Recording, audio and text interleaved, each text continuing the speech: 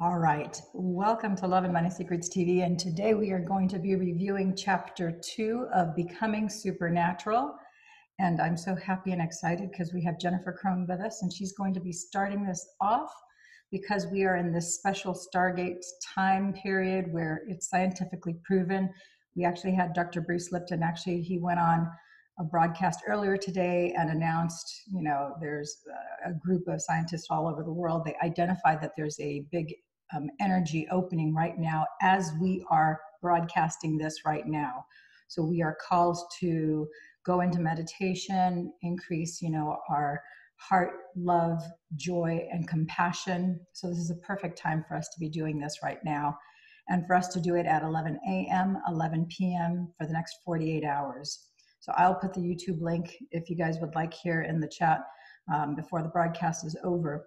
Jennifer, would you go ahead and get started then? I want everybody to start with some deep breaths, and we will listen to the music singing bowls, and that will get us into the state. And then Spirit will inform me as to when to begin the reading of Chapter 2. Wonderfully, it's called The Present Moment. Wouldn't you believe it? So perfect, yes. So perfect, yes it is.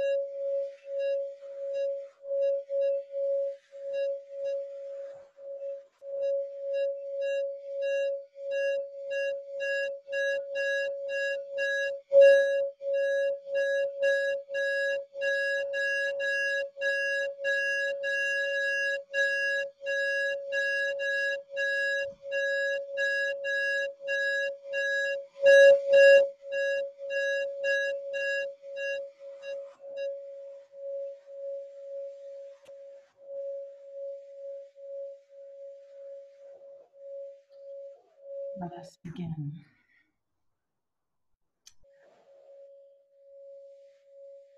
Chapter 2, The Present Moment. If you want to experience the supernatural in your own life by healing your body, creating new opportunities you could never have imagined before, and having transcendent mystical experiences, you first need to master the concept of the present moment, the eternal now. There's a lot of talk about being present or being in the now these days. While most people understand the basics of what that means, not to think about the future or live in the past, I want to offer you a completely different understanding of the concept.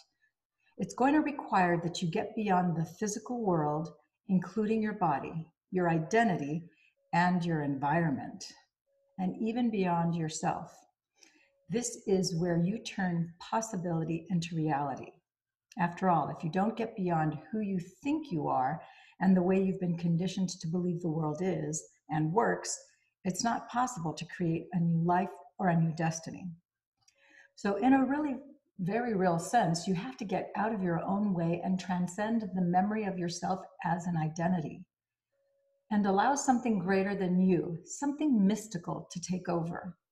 In this chapter, I'm going to explain how that works. First, let's take a look at how the brain functions, and when any neurological issue in the brain or the body is activated, it creates mind. Consequently, from a neuroscientific understanding, mind is the brain in action. So for instance, you have a specific mind to drive your car. You have another mind to take a shower. You have a different mind when you sing a song or listen to music. You use a specific level of mind to execute each of those complex functions because you've probably done each of these tasks thousands of times. So your brain turns on in a very specific way whenever you do any of them. When your brain is in action as you drive your car, for example, you are in fact turning on a specific sequence, pattern, and combination of neurological networks.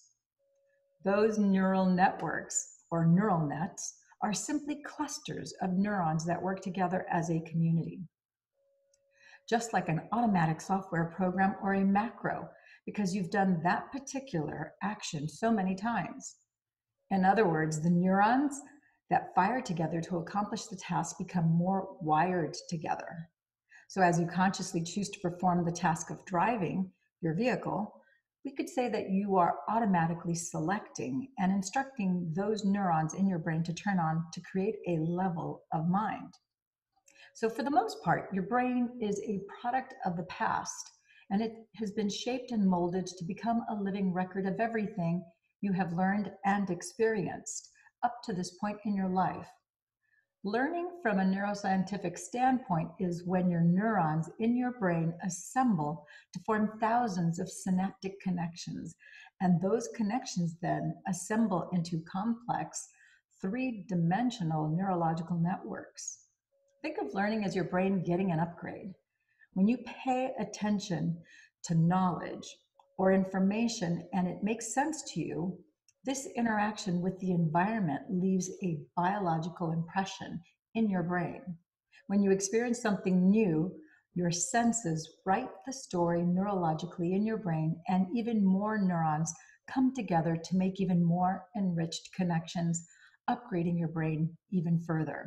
Okay, I want to stop right here right now because one of the things that Dr. Joe Dispenza shares with us when we have been in the monastery and his advanced training is that there is a researcher named Candell who discovered that whenever you learn something new, you hear something for the first time, that you have up to 2,600 neurons and neurological pathways of the brain that are created, when normally when you do things that are on rote that you have repeatedly done over and over again, you only have 1,300 neurological pathways of the brain that are actually firing and wiring to affect the habits, the things that you're conditioned to doing all the time.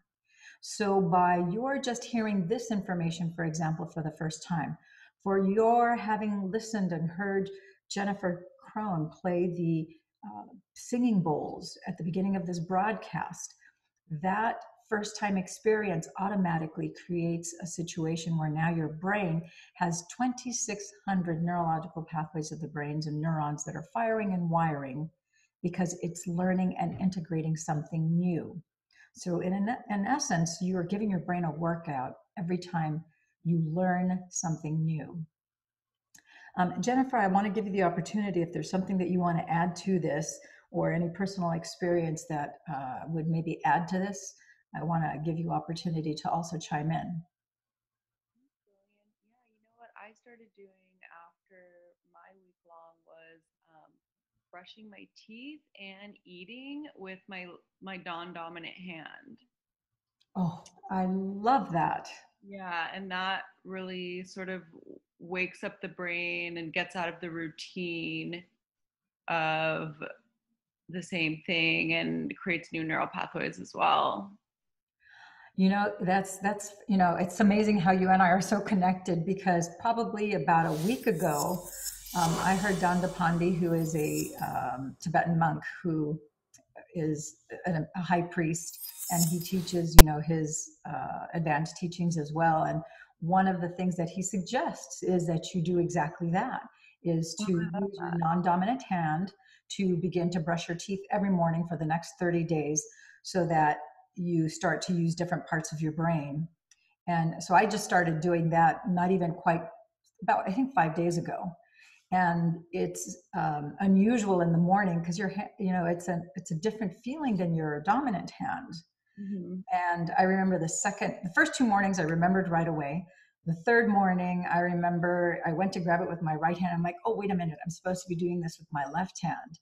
And for some reason, it seemed even more unfamiliar that third day than it did the first or second day. And I know that that's just frame of mind. It's probably because I held it first in my right hand. So now I had the contrast of having done it with my right versus my left hand. And so I just keep on doing it every day. And then I noticed how my hand not only feels different, but even the pressure on my teeth as I brush all the inside of my mouth, I notice that it feels different. Mm-hmm. But it is, doing things like that. Another thing that Dandapani also recommends, in addition to brushing your teeth every morning with your non-dominant hand for the next 30 days, he talked a little bit about the Zeigarnik effect, which has to do the cycles of completion. When you begin something, that in your brain, you actually have parts of your brain on the subconscious level that knows that you haven't finished that task. So the number of tasks that you have that aren't completed deplete energy from you.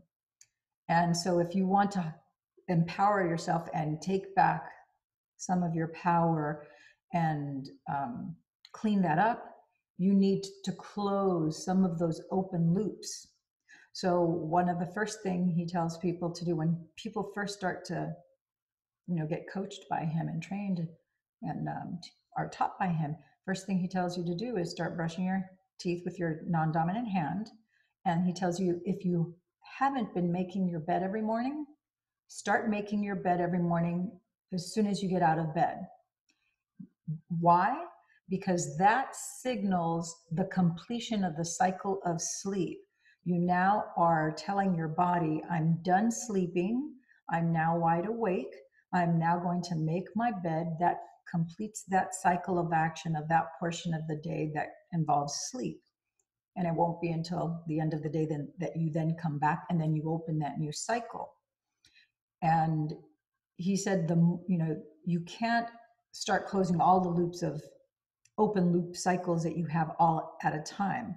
But as you become aware of different things that you have that are cycles of action that are not complete, you can begin to close those, and you'll find that you have more energy. That makes total sense. Yeah. I'm curious, where did you learn, or where did you get the idea to brush your teeth with your non-dominant hand? I think I saw it in a YouTube video. Some guy, probably some promo for like a Mind Valley masterclass or something. And it just made total sense to me.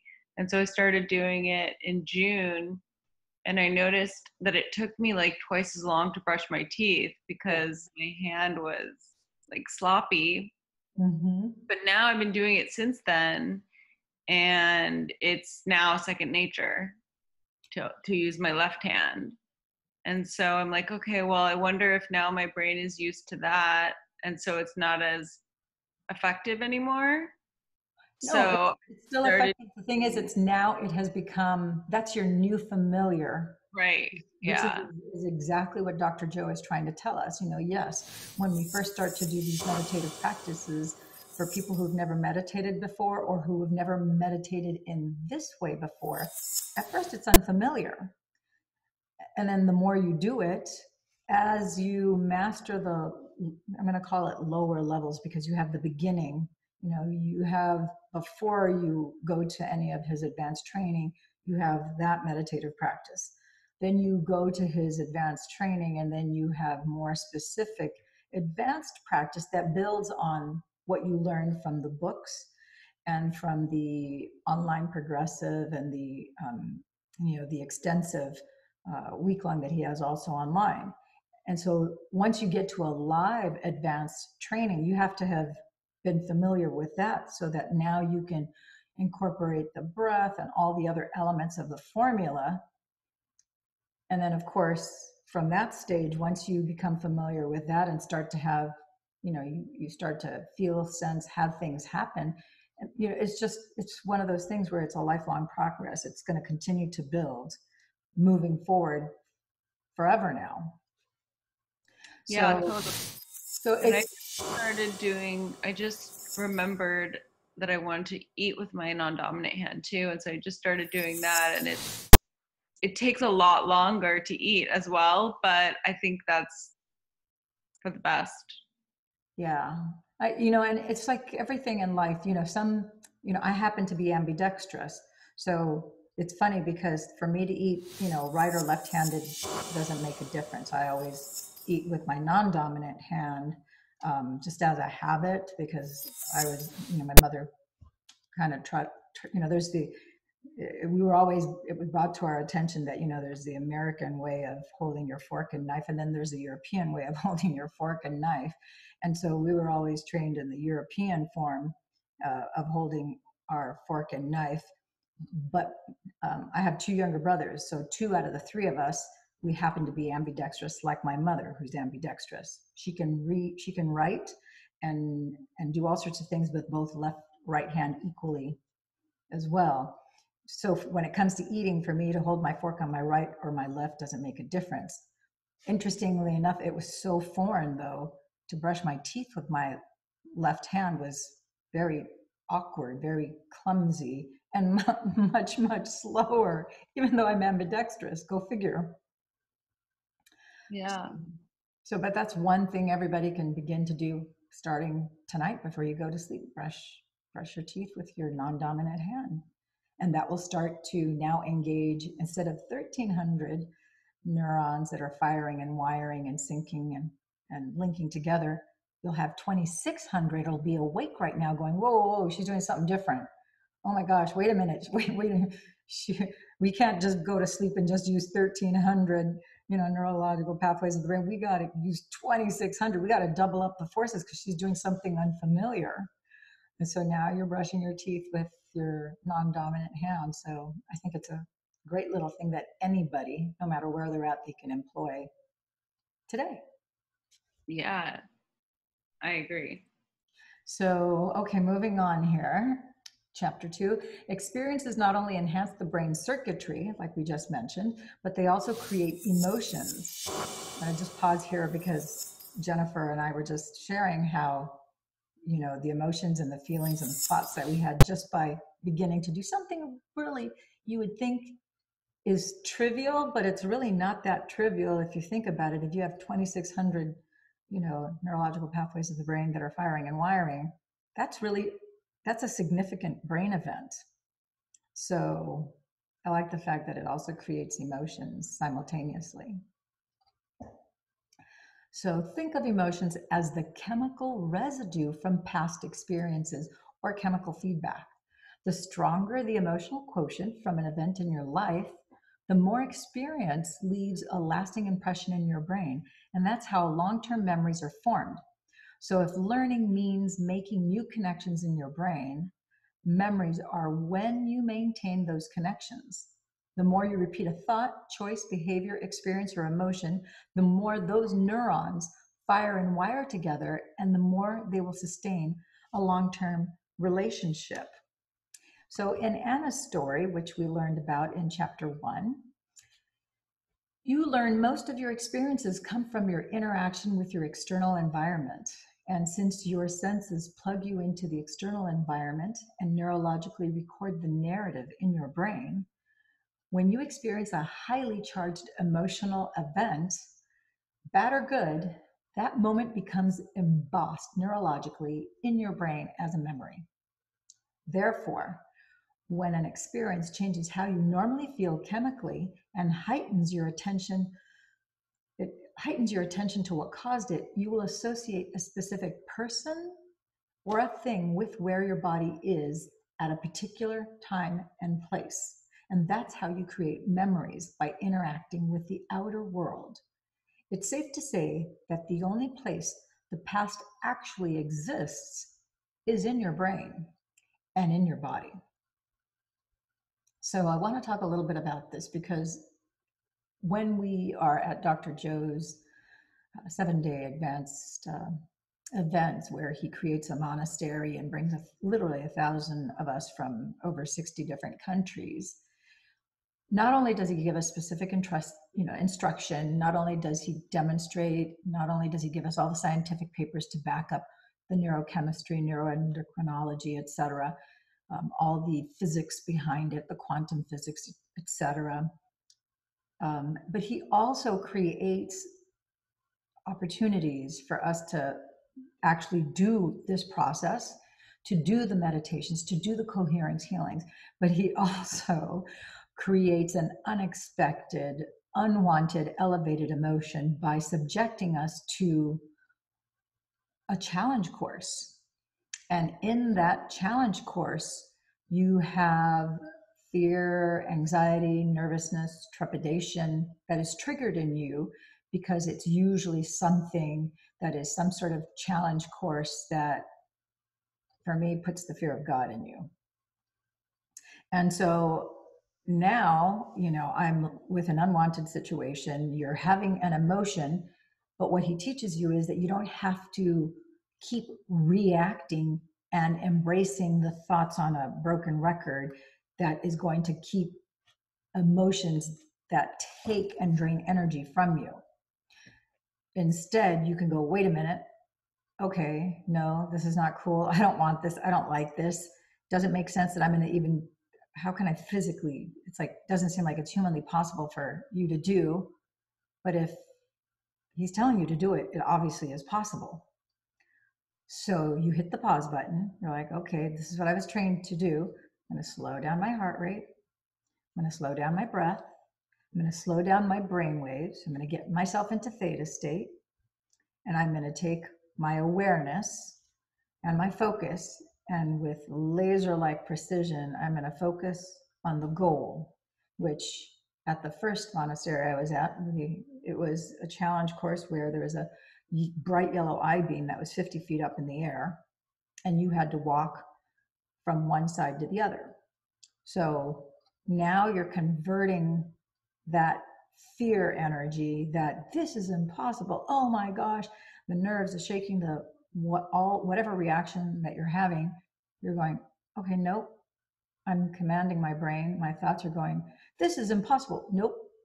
This is possible. No. And ego, you're crazy. You can't do this. Nope. You shut up. You can't, you don't have any room here. It's like, this is not a voice that's helping me right now. So you shut up. Brain, I'm the master, you're the servant. So brain, you do as I say.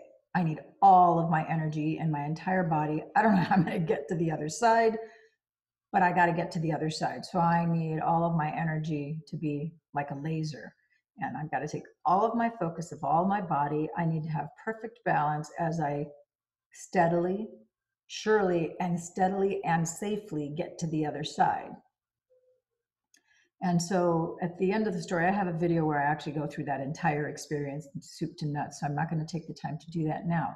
But what ended up happening is, instead of that being a negative memory for me, I had 2,600 neurons firing and wiring and syncing together. So after I left the monastery, I can't tell you the number of events that I ended up experiencing where, instead of me dredging up and being worried, freaked out, nervous, scared, yada, yada, yada, I used that experience, because the outcome was so positive, and I still had those 2,600 neurons that were firing and wiring in my memory. I brought that back up and I said, you know what? I'm going to slow my heart rate down, slow down my breath. I'm going to slow down my brain waves. I'm going to get myself into theta. It's like, no, worry, fear, nervous, freak out, scared, all of that off. Brain, shut up, do as I say. I'm not going to put any awareness, any focus, any attention. I don't want to, that's like a sieve that's losing gas out of a gas tank. Nope, I need all my energy. I have an emergency. I have a crisis. I have an unwanted situation. I need to get a grip. I needed to get into the zone. And so I used that memory to have me replicate a positive outcome. And I'll be darned, it worked every single time. And with each time that I would do it, it made me more excited, and it increased my knowingness at a different level, where it's like, I got this. Yes, this is the way we do this. Oh my gosh.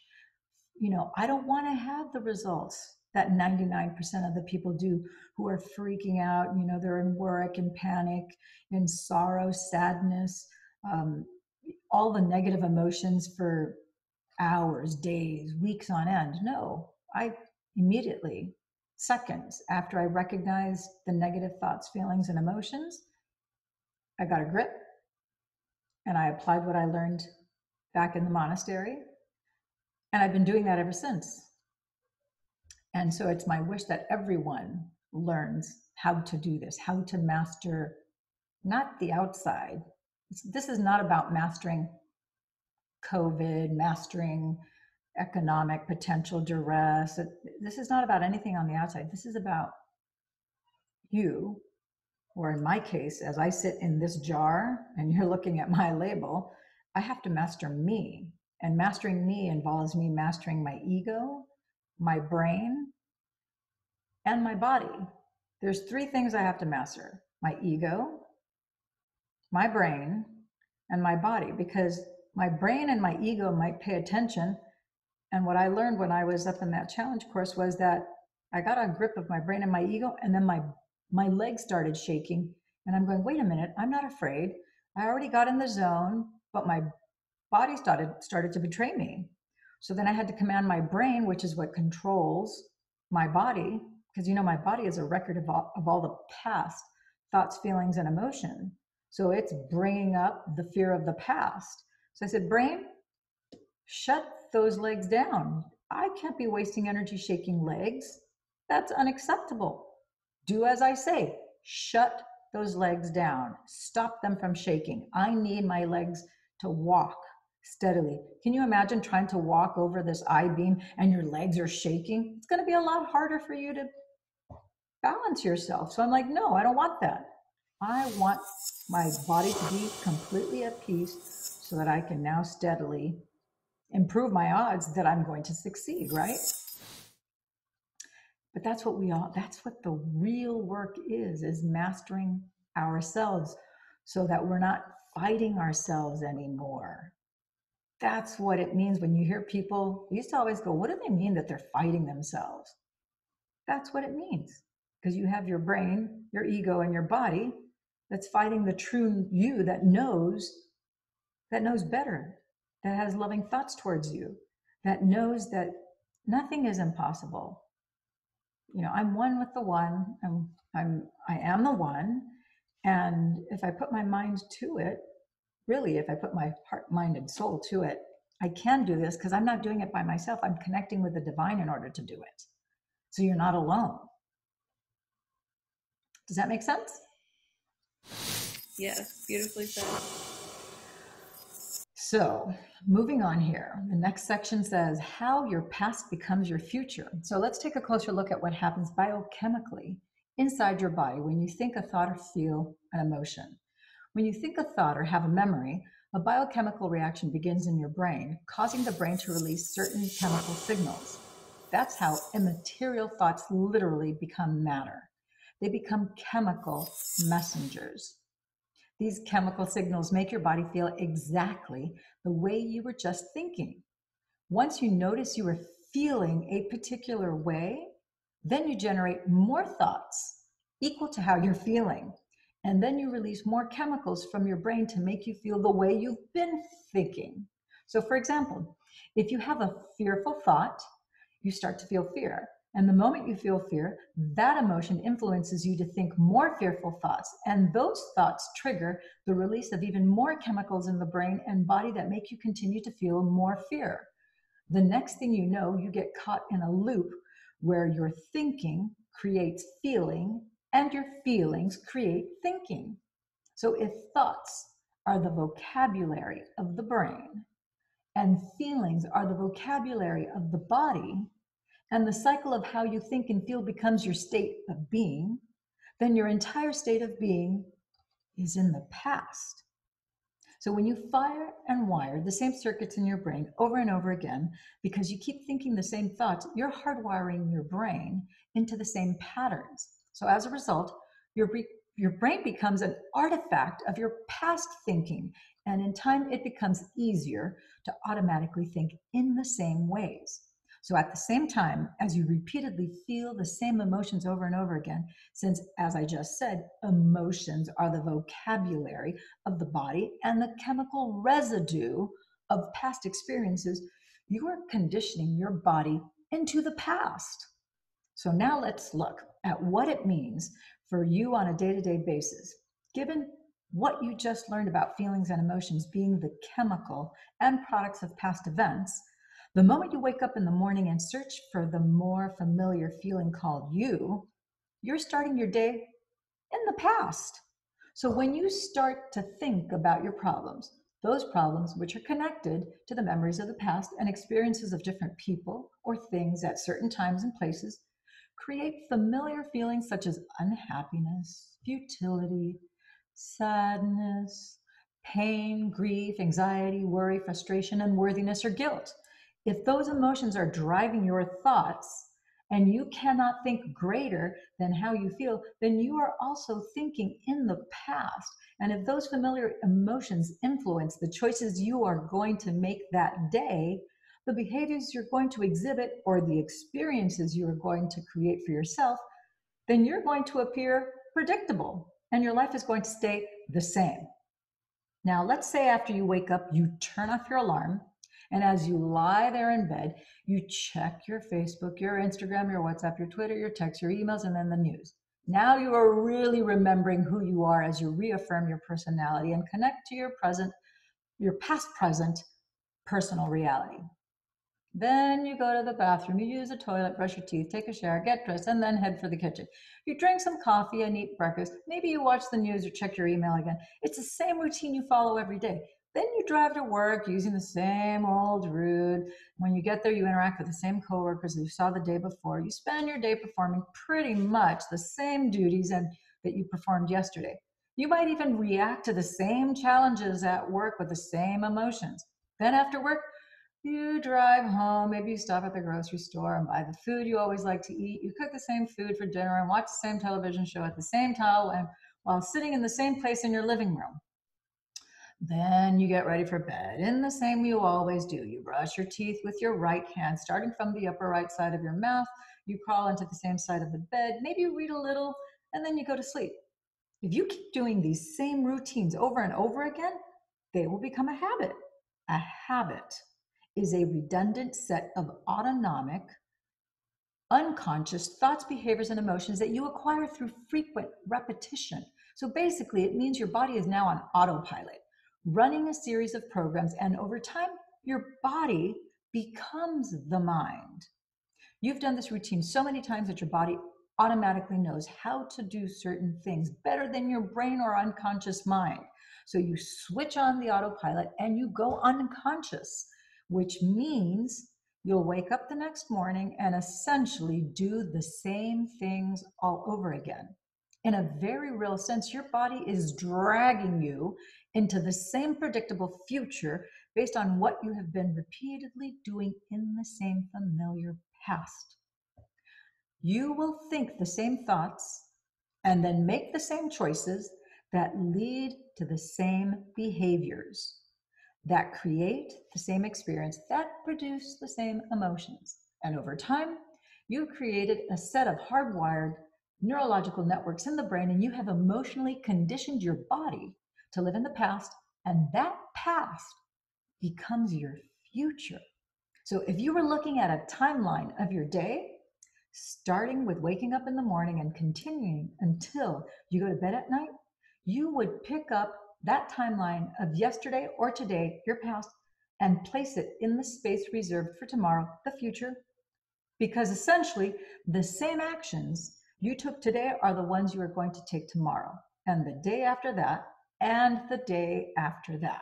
So let's face it, if you keep the same routine as yesterday, it makes sense that your tomorrow is going to be a lot like yesterday.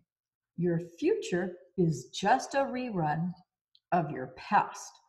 That's because your yesterday is creating your tomorrow. So take a look, and it tells you to look at figure 2.1.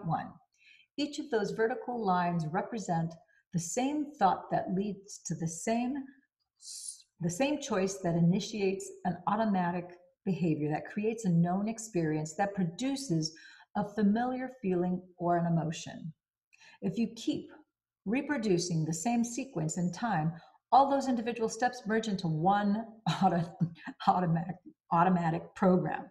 So the arrow represents an unknown experience, dropping in somewhere between your driving to work and traffic, knowing you are going to be late again, and you trying to stop by the dry cleaners on your way. We could say that your mind and body are in the known, the same predictable future based on what you did in the same familiar past.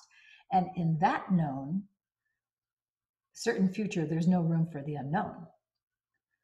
In fact, if something new happened, if something unknown were to unfold in your life at that moment to change the same predictable timeline of your day, you'd probably be annoyed at the disruption of your routine.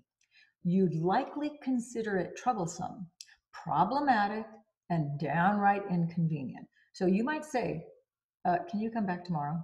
This is not the right time. A habit is a redundant set of automatic, unconscious thoughts, behaviors, and emotions that develop through repetition. It's when you've done something so many times that your body is programmed to become the mind.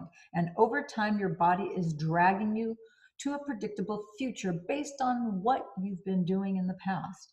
Therefore, if you're not in the present moment, you're probably in a program. So the fact is, there's no room for the unknown in a predictable life. Let's stop right there. I love this because I think if we don't stop here, a lot of people are going to miss this huge point. A lot of people want their lives to improve for the better, but they want to cling to things always being the same. So you got to make up your mind. Either you make room for the unexpected, for the unpredictable, or you don't. You get to either argue for your limitations and change nothing, keep everything the same as they are, even though you might be miserable, or you have to be open to the unpredictable. You have to be open to the unexpected.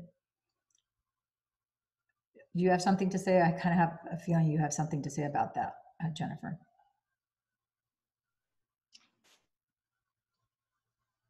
Just that it's interesting because people have been talking so much around this time about how important it is to keep a routine. Mm-hmm.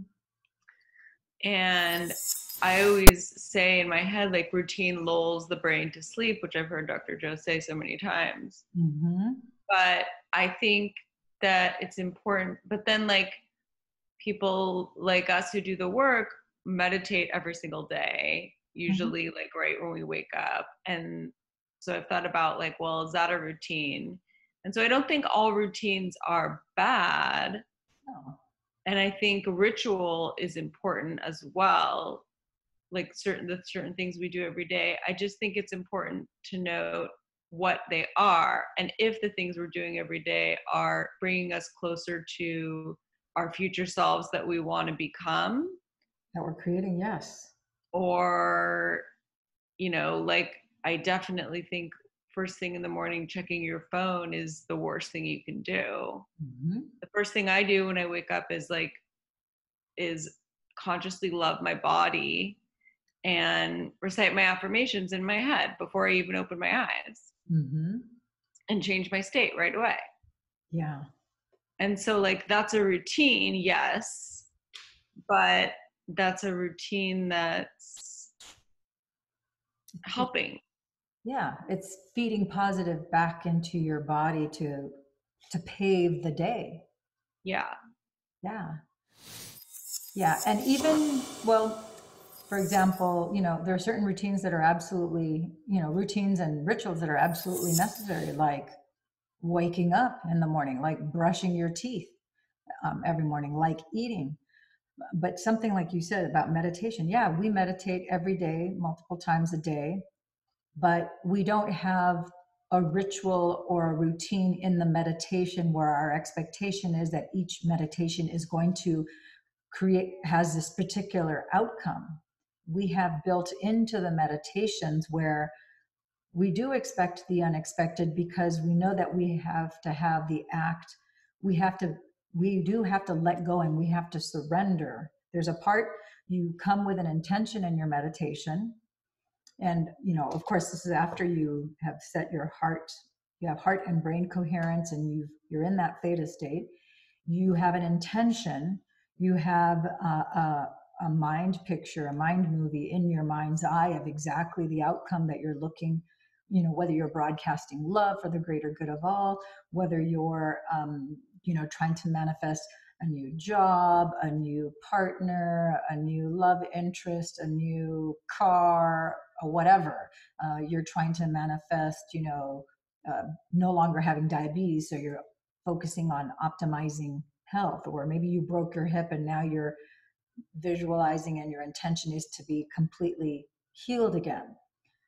So despite the fact that you have an intention, we're still taught with Dr. Joe, yeah, you go ahead, you go there with that intention, but there's always this aspect of us that is open to the unexpected. Because I know that, as you know, and I shared this with you a few times, where on March 22nd, Dr. Joe had meditations that started from 9 in the morning till 3 in the afternoon. It was basically solid from 9 a.m. to 3 p.m. And the only thing is that we would stop at the top of every hour for like 5 minutes so we could go to the bathroom, get water, and then resume the meditation.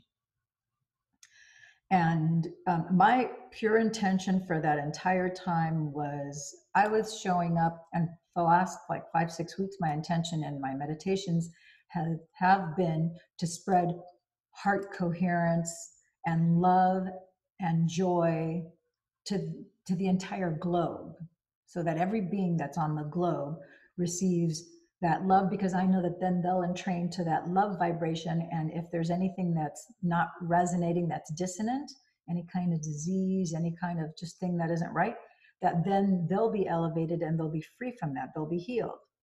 So that's been my intention.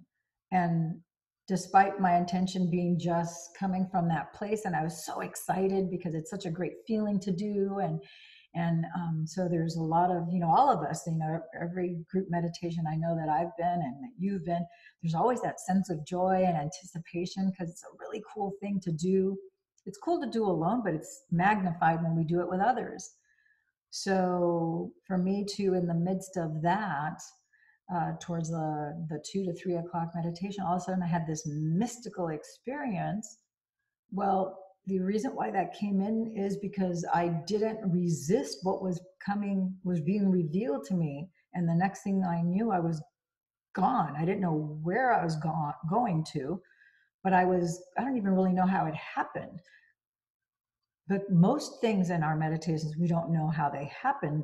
You're just in that open state where you're not fearing, you're affirming, you know that you're letting go, because that's your intention. You are intending to let go, to surrender. You're open to the progress. You're open to that infinite intelligence to come to you, through you, whatever languaging, doesn't matter. You're open. And in that openness, that's where the unpredictable, the unexpected can come in and meet you and change you and do things to you. And I think people need to know that the unpredictable, the unexpected doesn't necessarily have to be bad. Sometimes even when you have bad things, they may be bad or seemingly bad in the moment. And then later you realize, wow, if that hadn't happened, I wouldn't have had all this other awesome stuff happen. I'm actually glad that happened, even though it was kind of like, oh, and you're like, wait a minute, I got to slow down, yada, yada, yada. And you allowed the unexpected and the unpredictable to come forth.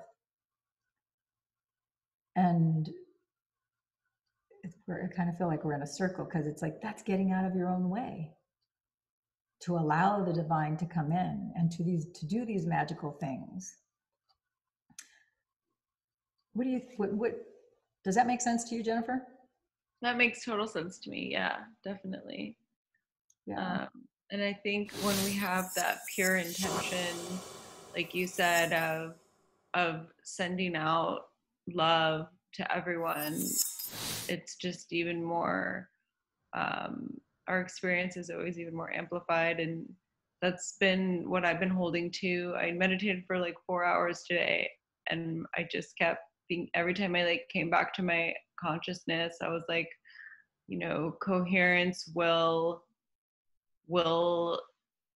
entrain incoherence, and order will entrain chaos.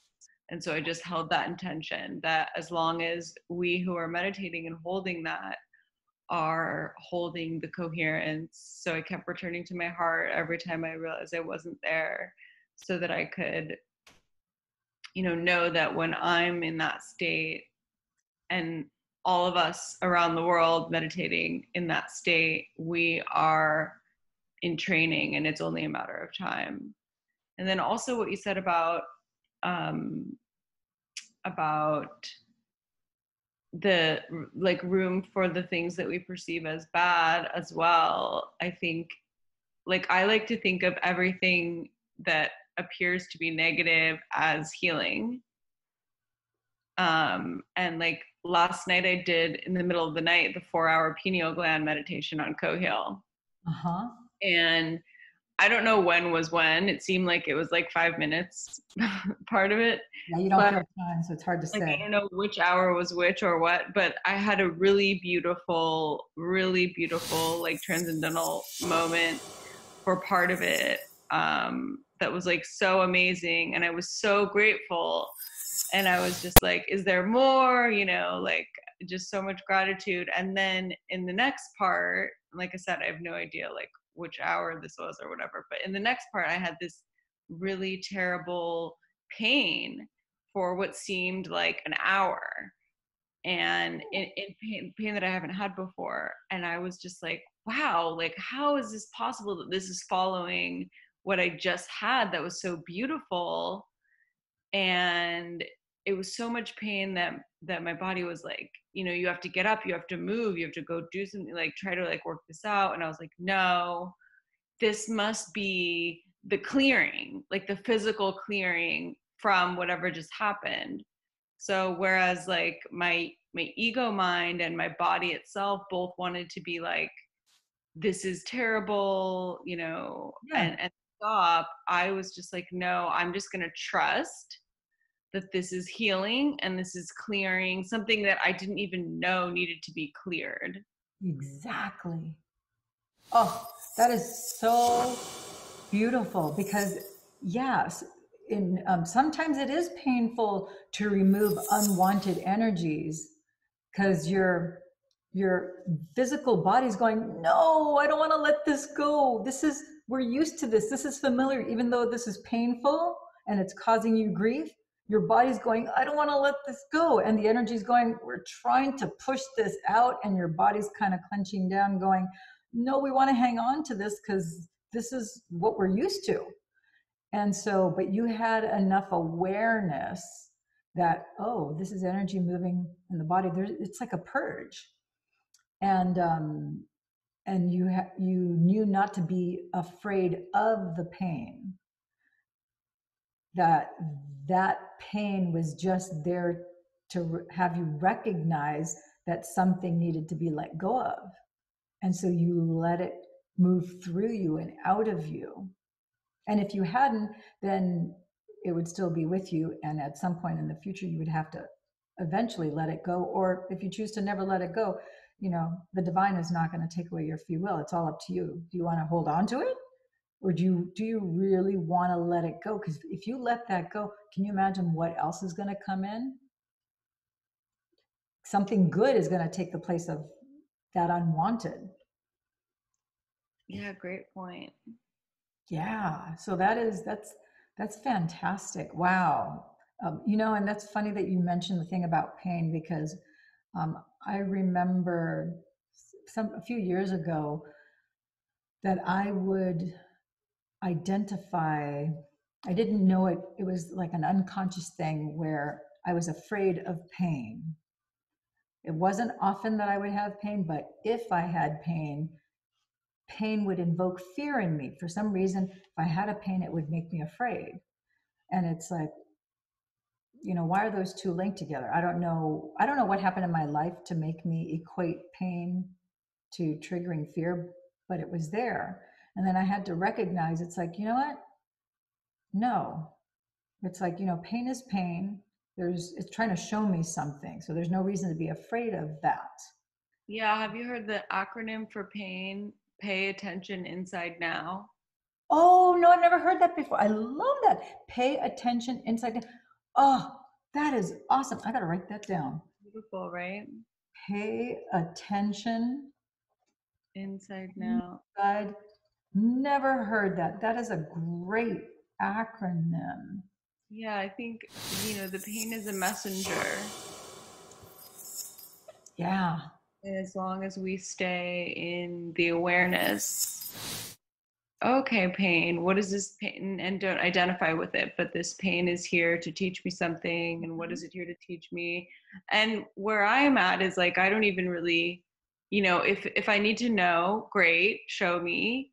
But I'm also I'll just let it go, whatever it is, I'll just let it go. I don't have to examine it and do work around it always. We can just let it go too. Yeah. Yeah. And you know what? That's part of the act of, like Dr. Joe says, you have to let go. You have to surrender. You need to be willing for the energy, because sometimes we're so conditioned to having to do everything.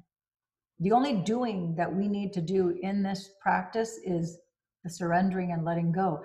Because as you and I have both experienced, sometimes the energy of the divine that manifests either as angels or as beings from other dimensions, or sometimes we don't even know what it is that's going on, but it starts working on you and you have no control. But in order for that to happen, you have to let go and surrender. Then those beings come in and do whatever it is, and you're just there experiencing it, and you don't really have to do anything.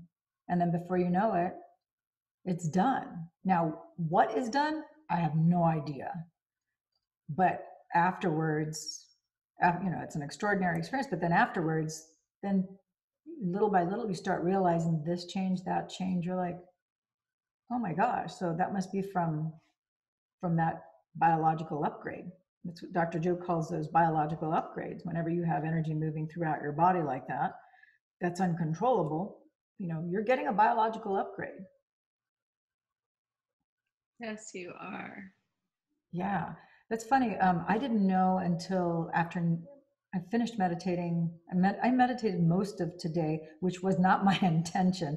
My original intention was I had certain things I was going to do from 12 to 6 p.m. None of those things got done. But I've been like really sensitive to the energy of just everything around me, from a larger perspective, especially as we do these meditations. You know how your awareness, because he takes us into, literally into the void, into outer space, like way far out. So I just had this feeling attraction or inclination to just be in meditation. So I just, I just meditated really most of the day.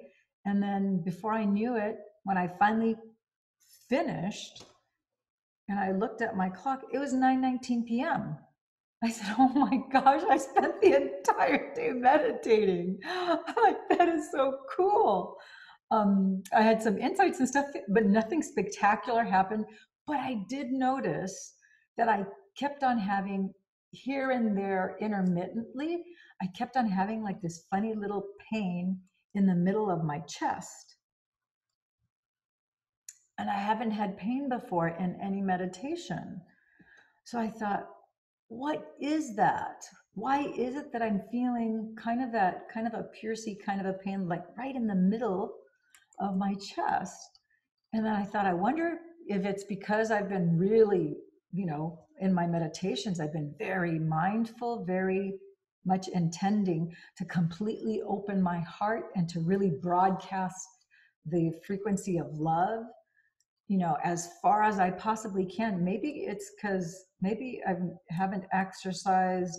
This is me intellectualizing because I don't know. I'm just sharing this with you and whoever's listening to this at the same time. But I'm thinking that's the only logical explanation. I thought it's like maybe I've never broadcasted this much love this long, and maybe it's just the reaction of the human body to that amount of energy. You know what I mean? But I don't know. I just know that I kept on having, here and there, and it would sometimes catch my attention, and I'm like, okay, it's not a big deal. It's like, I knew it wasn't anything to worry about. It's just that it was unexpected, but I knew that it was also energy moving. So I'm like, okay, I think I'm taking it as a good sign, just as you were taking, your pain that you were feeling as a good sign. It's like, okay, something's happening. So, okay, I'm going to continue on here. So, but being predictable is not how the unknown works. That's for sure. The unknown is unfamiliar, uncertain, but it's also exciting because it occurs in ways you cannot expect or anticipate. So let me ask you, how much room in your routine, predictable life do you have for the unknown? By staying in the known, following the same sequence each day of thinking the same thoughts, making the same choices, demonstrating the same programmed habits, recreating the same experiences that stamp the same networks of neurons into the same patterns to reaffirm the same familiar feeling called you're repeating the same level of mind over and over again. So in time, your brain becomes automatically programmed to do any one of those particular sequences more easily and effortlessly the next time, and then the next time, and so on and so on. So as each of these individual steps merge into one complete step, thinking a familiar thought of an experience of somebody or something at some place in some time will automatically create the anticipation of the feeling of the experience. So if you can predict the feeling of any experience, you are still in the unknown. I'm sorry, you're still in the known. So for instance, the thought of having a meeting with the same team of people you have worked with for years can automatically cause you to call up the emotion of what that future event will feel like. So when you can predict the feeling of that future event because you've had enough past experiences to make it known to you, you're probably going to be creating more of the same. And of course, you're right, but that's because you are the same. By the same means, if you are in the automatic program and you cannot predict the feeling of an experience in your life, you will probably be hesitant to engage it. So we need to look at one more aspect of thinking and feeling to get the full picture of what's happening when you keep living in the same state of being. This thinking-feeling loop also produces a measurable electromagnetic field that surrounds the physical body, our physical bodies. In fact, our bodies are always emitting light, energy, or frequencies that carry a specific message, information, or intention. Listen, I'm going to read that one more time because I think that sentence is so important. In fact, our bodies are always emitting light, energy, or frequencies that carry a specific message, information, or intention. And he has in parentheses here, by the way, when I say light, I am not just referring to the light we see, but to all spectrums of light, including X-rays, cell phone waves, and microwaves. In the same way, we also receive vital information that is carried on different frequencies. So we are always sending and receiving electromagnetic energy. So I'm going to stop here for a second because I think that we sometimes think it's like, yeah, we put a cheery face outside and, you know, we say pretty flowery, loving things, but if in your head, literally, your thoughts are, I'm like, gosh, what an idiot, you know, that guy over there was such a jerk, or gosh, you know, I'm so stupid. I'm kind of looking haggity and old, and man, you know, I can't stand, you know, so and so, or oh, look at that politician, you know, he's such a beast, and you're thinking all this garbage. Guess what? Your light, your frequency, your electromagnetic field, it's gonna have dissonance to it. You're not going to have a pure electromagnetic field. You're not going to have a pure broadcasting of energy. There's going to, you know, some people are going to receive the positive things that you're thinking, and the jabs that you're throwing here and there. There are people who are going to receive that. People are going to feel that. And that's why it's important for us to be able to learn to master ourselves. And the only way you can master yourselves is in meditation, because you have to take the time to quiet yourself, to be alone with your own thoughts, your own feelings, and the emotions that are actually recorded in our bodies. And as you feel your body respond, like my shaking legs on that I-beam, as you hear the thoughts of your brain that don't serve you, you hear your ego trying to keep you small and trying to say that things are impossible or what have you, until you're aware that, wait a minute, you're not those thoughts. You're not those feelings. You're not those emotions. This is the true you. Then you can take your awareness and your focus and you can silence them. You can order them to be gone, and you can order your brain just like you know, the keys of a computer keyboard. I'm going to hit Command C to copy this information. Command V, I'm going to paste it. I'm going to select all of this is good information on this page. Command A, that's how you're using your brain with your focused awareness. Now you're saying, okay, this is what I want. Okay, we're going to move on. So in the same way, we also receive vital information that is carried on different frequencies. So we are always sending and receiving electromagnetic energy. Here's how it works. When we think a thought, those networks of neurons that fire in our brain create electrical charges. When those thoughts also cause a chemical reaction that results in a feeling or an emotion, as well as when a familiar feeling or emotion is driving our thoughts, those feelings create magnetic charges, and they merge with thoughts that create the electric charges to produce a specific electromagnetic field equal to your state of being. So think of emotions as energy in motion. When someone experiencing a strong emotion walks into a room, their energy, aside from their body language, is often palpable. We have all felt another person's energy and intent when they were angry or very frustrated. We felt it because they were emitting a strong signal of energy that carried specific information. And the same is true of a very sexual person, a person who is suffering, or a person who has a calm, loving energy. All those energies can be sensed and felt. And as you might expect, different emotions produce different frequencies. The frequencies of creative, elevated emotions like love, joy, and gratitude are much higher than the emotions of stress, such as fear and anger, because they carry different levels of conscious intent and energy. So he points out figure 2.2. If you guys are reading along and have your own book, you'll see that he says to see figure 2.2, which details some of the different frequencies associated with various emotional states. You'll read more about this concept later in the book. So emotions are energy in motion. Think about that. When I thought that my legs were betraying me, or that my body was betraying me, was my first thought. My body's betraying me, because all of a sudden my legs were shaking. My awareness was not afraid. My brain wasn't afraid. I had already silenced my ego, but now my legs are starting to shake. So my body's betraying me because it has a record of the past. In the past, this type of challenge would freak me out and would make my legs shake. And that's what it's talking about. Emotions are that energy in motion. So my legs were shaking.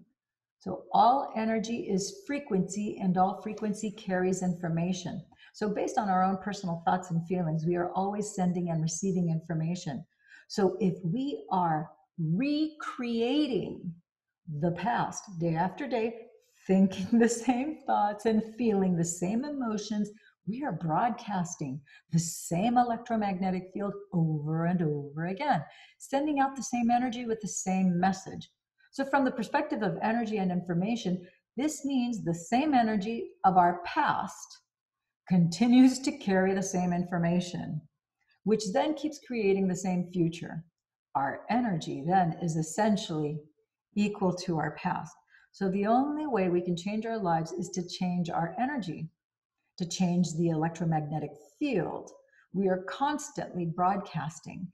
In other words, to change our state of being, we have to change how we think and how we feel. If where you place your attention is where you place your energy, the moment you put your attention on familiar feelings and memories, you are siphoning your energy into the past, out of the present. In the same way, if your attention is constantly on all the people you have to see, the places you have to go, the things you have to do at certain times in your known familiar reality, then you're siphoning your energy out of the present moment into the predictable future. So if where you place your attention is where you place your energy, a key concept you'll read more about later in this chapter, then the moment you place your attention on a familiar emotion, your attention and your energy are in the past. If those familiar emotions are connected to a memory of some past event involving a person or an object at a particular place and time, then your attention and your energy are in the past as well. As a consequence, you are siphoning your energy out of the present moment back into your past. By the same means, if you start thinking about all the people you have to see, the things you have to do, and the places you have to go at certain times in your routine day, you are siphoning your attention and energy into a predictable known future. So take a look at figure 2.3, which illustrates the point. All of your energy is now completely commingled with those known experiences in that specific line of time. Your energy is creating more of the same, and your body is going to follow your mind to the same events in your same reality.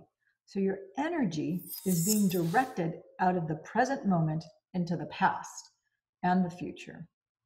So as a result, you have very little energy left to create an unknown experience in a new timeline. Figure 2.3 also shows you how the electromagnetic energy you emanate is a vibrational match with everything known to you.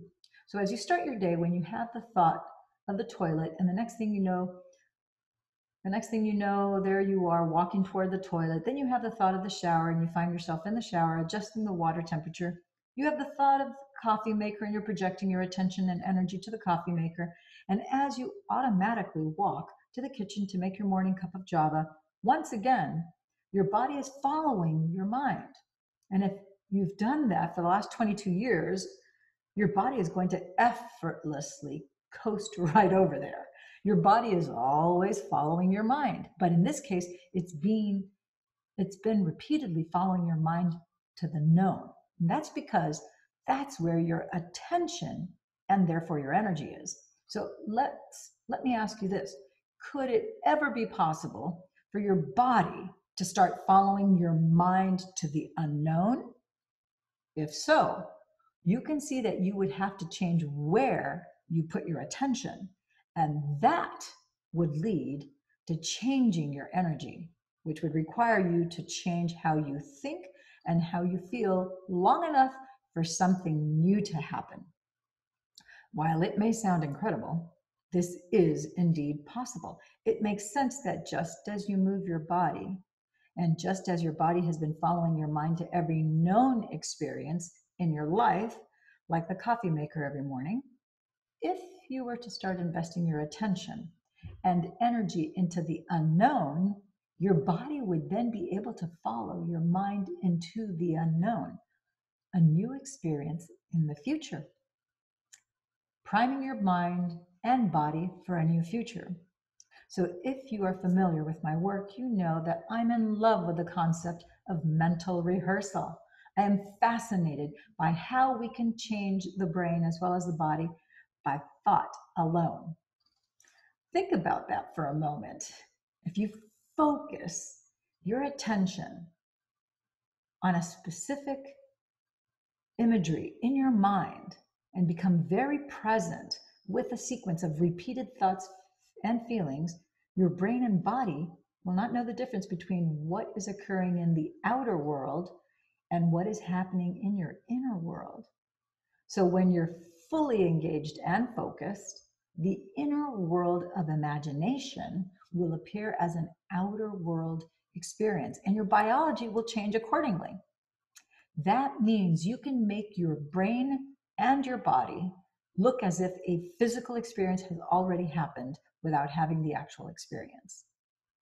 What you put your attention on and mentally rehearse over and over and over again not only becomes who you are from a biological perspective, it also determines your future. So here's a good example. A team of Harvard researchers, they took a group of volunteers who had never played the piano and divided the group in half. So one half practiced a simple 5-finger piano exercise for 2 hours a day, over and over, for a period of 5 days. The remaining half did the same thing, but just by imagining they were sitting at the piano without physically moving their fingers in any way. The before and after brain scans showed that both groups created a dramatic number of new neural circuits and new neurological programming in the region of their brains that controls finger movements, even though one group did so by thought alone. Think about this. The folks who mentally rehearsed the actions had brains that looked like the experience had already happened, even though they never lifted a finger. If you were to put them in front of a piano after 5 days of mental rehearsal, many of them would be able to play the exercise they imagined pretty well, even though they had never before tickled the ivories. By mentally imagining the activity every day, they installed the neurological hardware in preparation for the experience. They repeatedly fired and wired those brain circuits with their attention and intention. And over time, the hardware became an automatic software program in their brains, and it became easier to do the next time. So if they were to start to play after 5 days of mental practice, their behaviors would become easily aligned with their conscious intentions because they primed their brains for the experience ahead of time. That's how powerful the mind can be once trained. Similar studies show the same kind of results with muscle training. In a pioneering study at the Cleveland Clinic, 10 research subjects between the ages of 20 and 35 imagined flexing one of their biceps as hard as they could in 5 training sessions a week for 12 weeks. Every other week, the researchers recorded the subjects' electrical brain activity during their sessions and measured their muscle strength. And by the end of the study, the subjects had increased their bicep strength by 13.5%, even though they hadn't actually been using their muscles at all. They maintained this gain for 3 months after the training sessions stopped. So more recently, a research team made up of scientists from the University of Texas at San Antonio, the Cleveland Clinic, and the Kessler Foundation Research Center in West Orange, New Jersey, asked subjects to just visualize contracting their elbow flexor muscles. And as they did so, they were instructed to urge the muscles to flex as strong and as hard as possible, adding a firm intention to their strong mental energy for 15-minute sessions, 5 days a week, for a total of 12 weeks. So one group of subjects was instructed to use what is called external or third-person imagery, imagining themselves performing the exercise by observing themselves in a scene in their heads, separate from the experience, like watching a movie of themselves. The second group was instructed to use internal or first-person imagery, so imagining that their bodies, as they existed right then in real time, were doing the exercise, making it more immediate, and realistic. So a third group, the control, did no practice.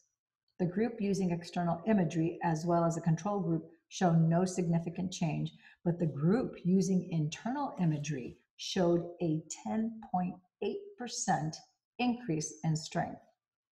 So another team of researchers from Ohio University went so far as to wrap the wrists of 29 volunteers in surgical casts for a month, ensuring they wouldn't be able to move their wrists even unintentionally. Half the group practiced mental imagery exercises for 11 minutes a day, 5 days a week, imagining they were flexing their immobilized wrist muscles while actually remaining completely still. The other half, the control group, did nothing. At the end of the month, when all the casts came off, the muscles of the imagery group were twice as strong as those of the control group. Each of these 3 muscle studies show how mental rehearsal not only changes the brain, but can also change the body by thought alone. In other words, by practicing their behaviors in their mind and consciously reviewing the activity on a regular basis, the bodies of the subjects looked like they had been physically performing the activity, and yet they never did the exercises. Those who added the emotional component of doing the exercise as hard as possible to the intensity of the mental imagery made the experience even more real and the results more pronounced. So in the piano playing study, the brains of the research subjects looked as though the experience they'd imagined had already happened because they had primed their brains for the future. In a similar way, the subjects in the muscle flexing studies changed their bodies to look as if they had previously experienced that reality, just by mentally rehearsing the activity through thought alone.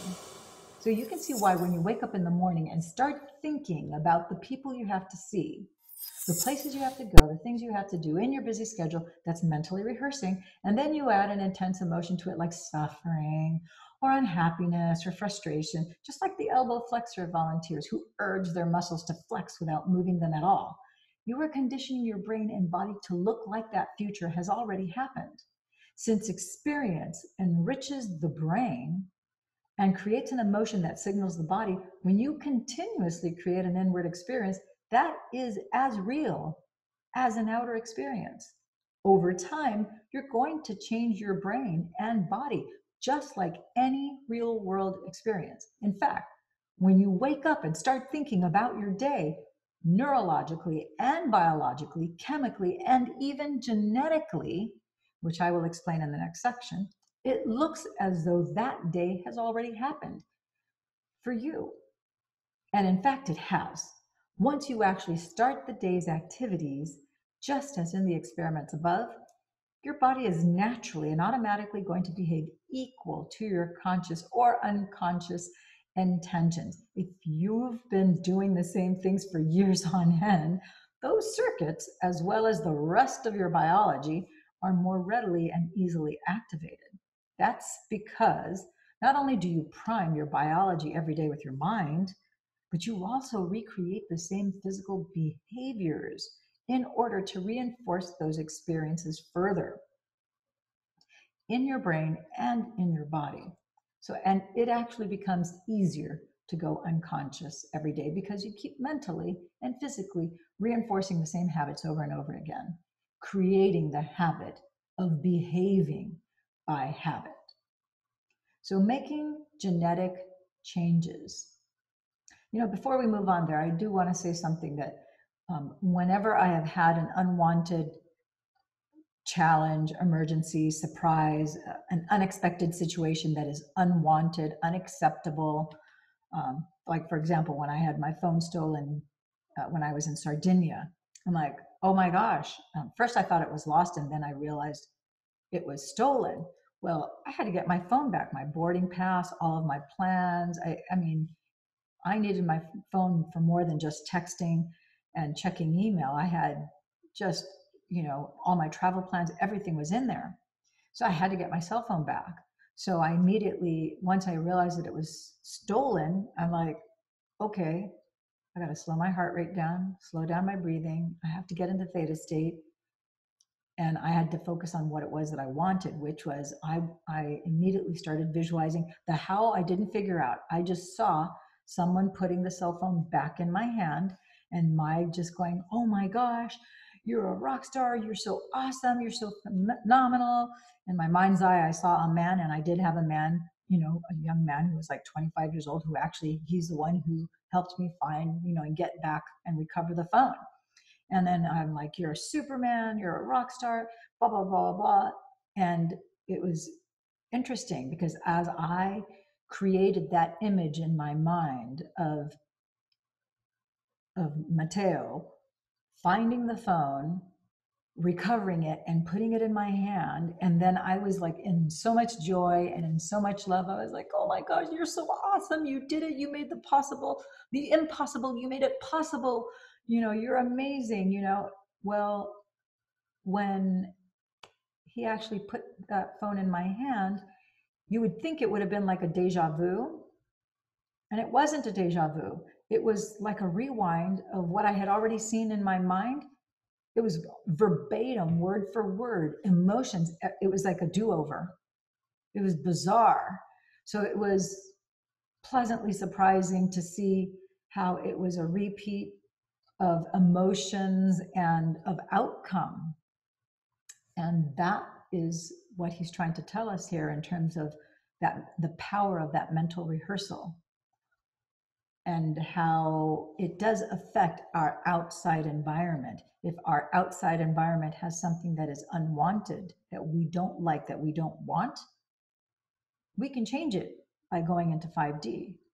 Just do an open-eyed walking meditation, which is what Dr. Joe teaches us to do.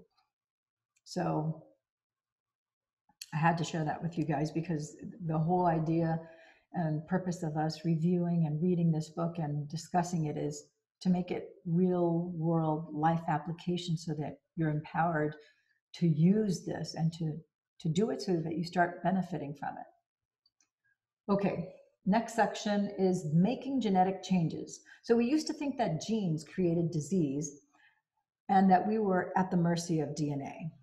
So if many people in someone's family died of some sort of heart disease, we assumed that the chances were pretty high that you would be developing heart disease as well. So, but we know through the science of epigenetics that it's not the gene that creates disease, but the environment that programs our genes to create disease, and not just the external environment outside the body, cigarette smoke or pesticides, for example, but also the internal environment of the body.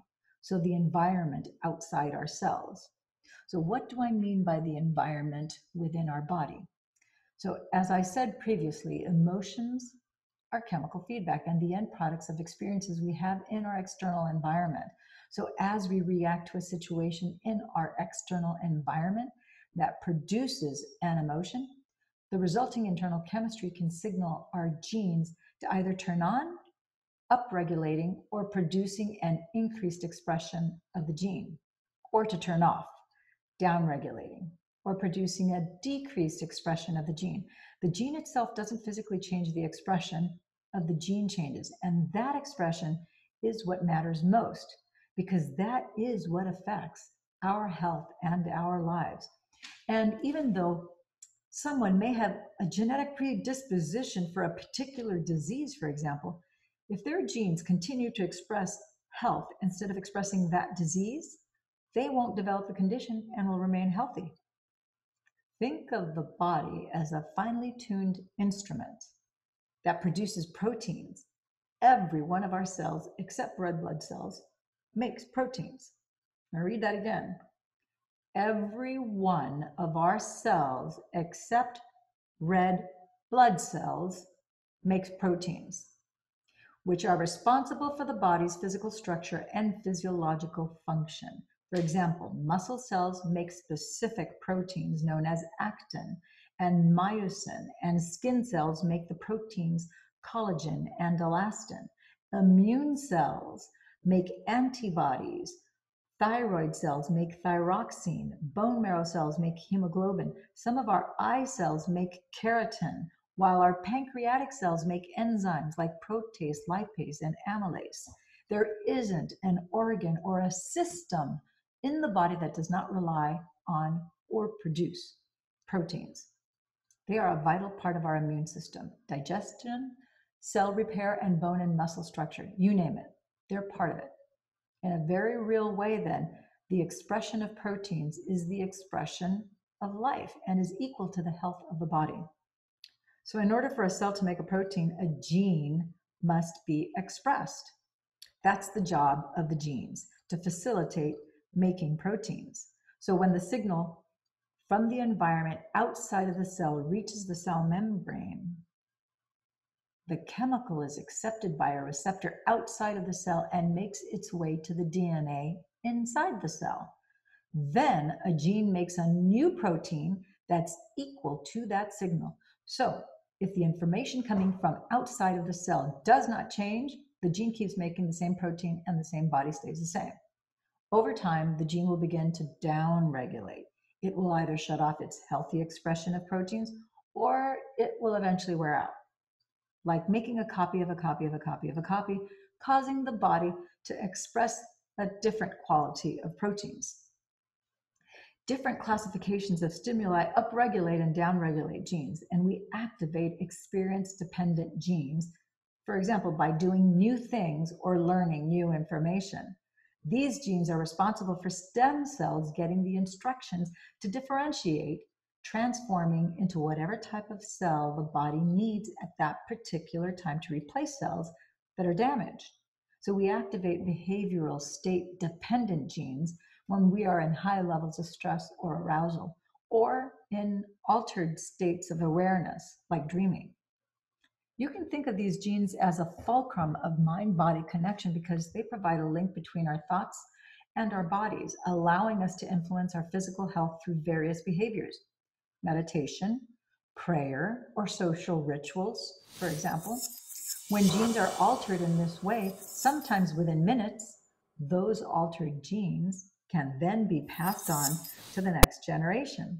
So when you change your emotions, you can change the expression of your genes, turning on and others off, because you are sending a new chemical signal to your DNA, which can then instruct your genes to make different proteins upregulating and downregulating to make all kinds of new building blocks that can change the structure and function of your body. For example, if your immune system has been subject to living in the emotion of stress for too long and has certain genes activated for inflammation and disease, you can turn on new genes for growth and repair and switch off the old genes responsible for disease. And at the same time, these epigenetically altered genes will begin to follow new instructions, making new proteins and programming the body for growth and repair and healing. So this is how you can successfully recondition your body to a new mind. So as you read earlier in this chapter, this means that if you're living by the same emotions day in and day out, your body believes it's in the same environmental conditions. Then those feelings influence you to make the same choices, causing you to demonstrate the same habits that then create the same experiences that then produce the same emotions all over and over and over again.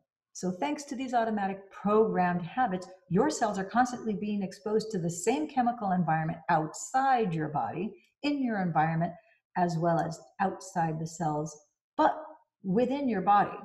So that chemistry keeps signaling the same genes in the same way. And so you're stuck because when you stay the same, your genetic expression stays the same. And now you are headed for genetic destiny because you don't have any new information coming from the environment. But what if the circumstances in your life change for the better? Shouldn't that also change the chemical environment surrounding your cells? Yes, that happens, but not all the time. If you spent years conditioning your body to the cycle of thinking and feeling, and then feeling and thinking without realizing it, you've also conditioned your body to become addicted to those emotions. So simply changing the external environment by, say, getting a new job doesn't necessarily break that addiction any more than someone addicted to drugs would be able to stop their cravings just by winning the lottery or moving to Hawaii. Because of the thinking, feeling loop, sooner or later, after the novelty of the experience is over, most people return to the baseline emotional state. And the body believes it is in the same old experience that created the same old emotions. So if you were miserable in your old job, but managed to get a new one, you might be happy for a few weeks or even a few months. But if you had spent years conditioning your body to be addicted to misery, you would eventually return to that old emotion because your body would crave its chemical fix. Your outer environment may have changed, but your body will always believe its internal chemistry more than its external conditions.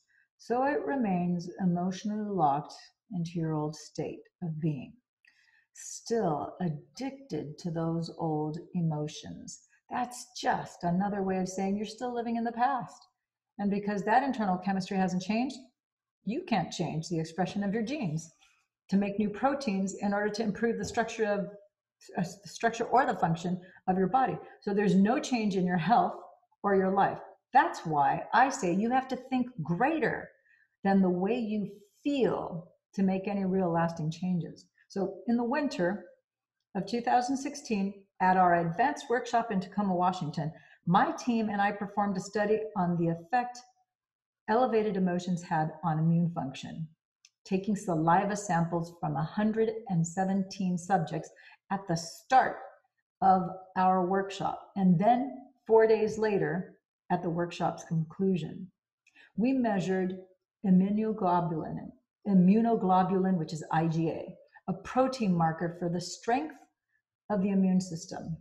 IgA is an incredibly powerful chemical, one of the primary proteins responsible for healthy immune function and the internal defense system. It's constantly fighting a barrage of bacteria, viruses, fungi, and other organisms that invade or are already living within the body's internal environment. It's so powerful that it's better than any flu shot or any immune system booster you could ever possibly take. When it's activated, it's the primary internal defense system in the human body. So when stress levels, and therefore the levels of stress hormones like cortisol, go up, this lowers the levels of IgA. thereby compromising and downregulating the immune system's expression of the gene that makes the protein. So during our 4-day workshop, we asked our study participants to move into an elevated emotional state such as love, joy, inspiration, or gratitude for 9 to 10 minutes, 3 times a day. If we could elevate our emotions, we wondered, could we boost our immune system? In other words, could our students upregulate the genes for IgA simply by changing their emotional states? Well, the results amazed us. Average IgA levels shot up by 49.5%. The normal range for IgA is 37 to 87 milligrams per deciliter. But some people measured more than 100 milligrams per deciliter at the end of the workshop.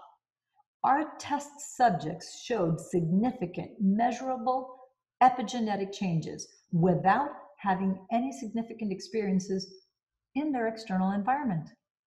By attaining states of elevated emotion, even for just a few days, just 4 days, their bodies began to believe that they were in a new environment. So they were able to signal new genes and change their genetic expression, in this case, the protein expression of the immune system. And I want to see if I can show you from my, I don't know if you guys can see, I'm holding this up to the camera so that you could see the diagram. I have my paper book on the other side of the room, otherwise I would bring that up to the camera. For chapter 3, I'll be sure to do that. Okay, that is incredible. Just 4 days.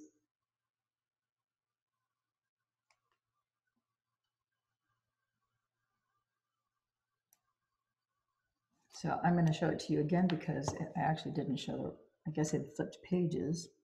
So here you go again. Now you see the diagram? Okay. So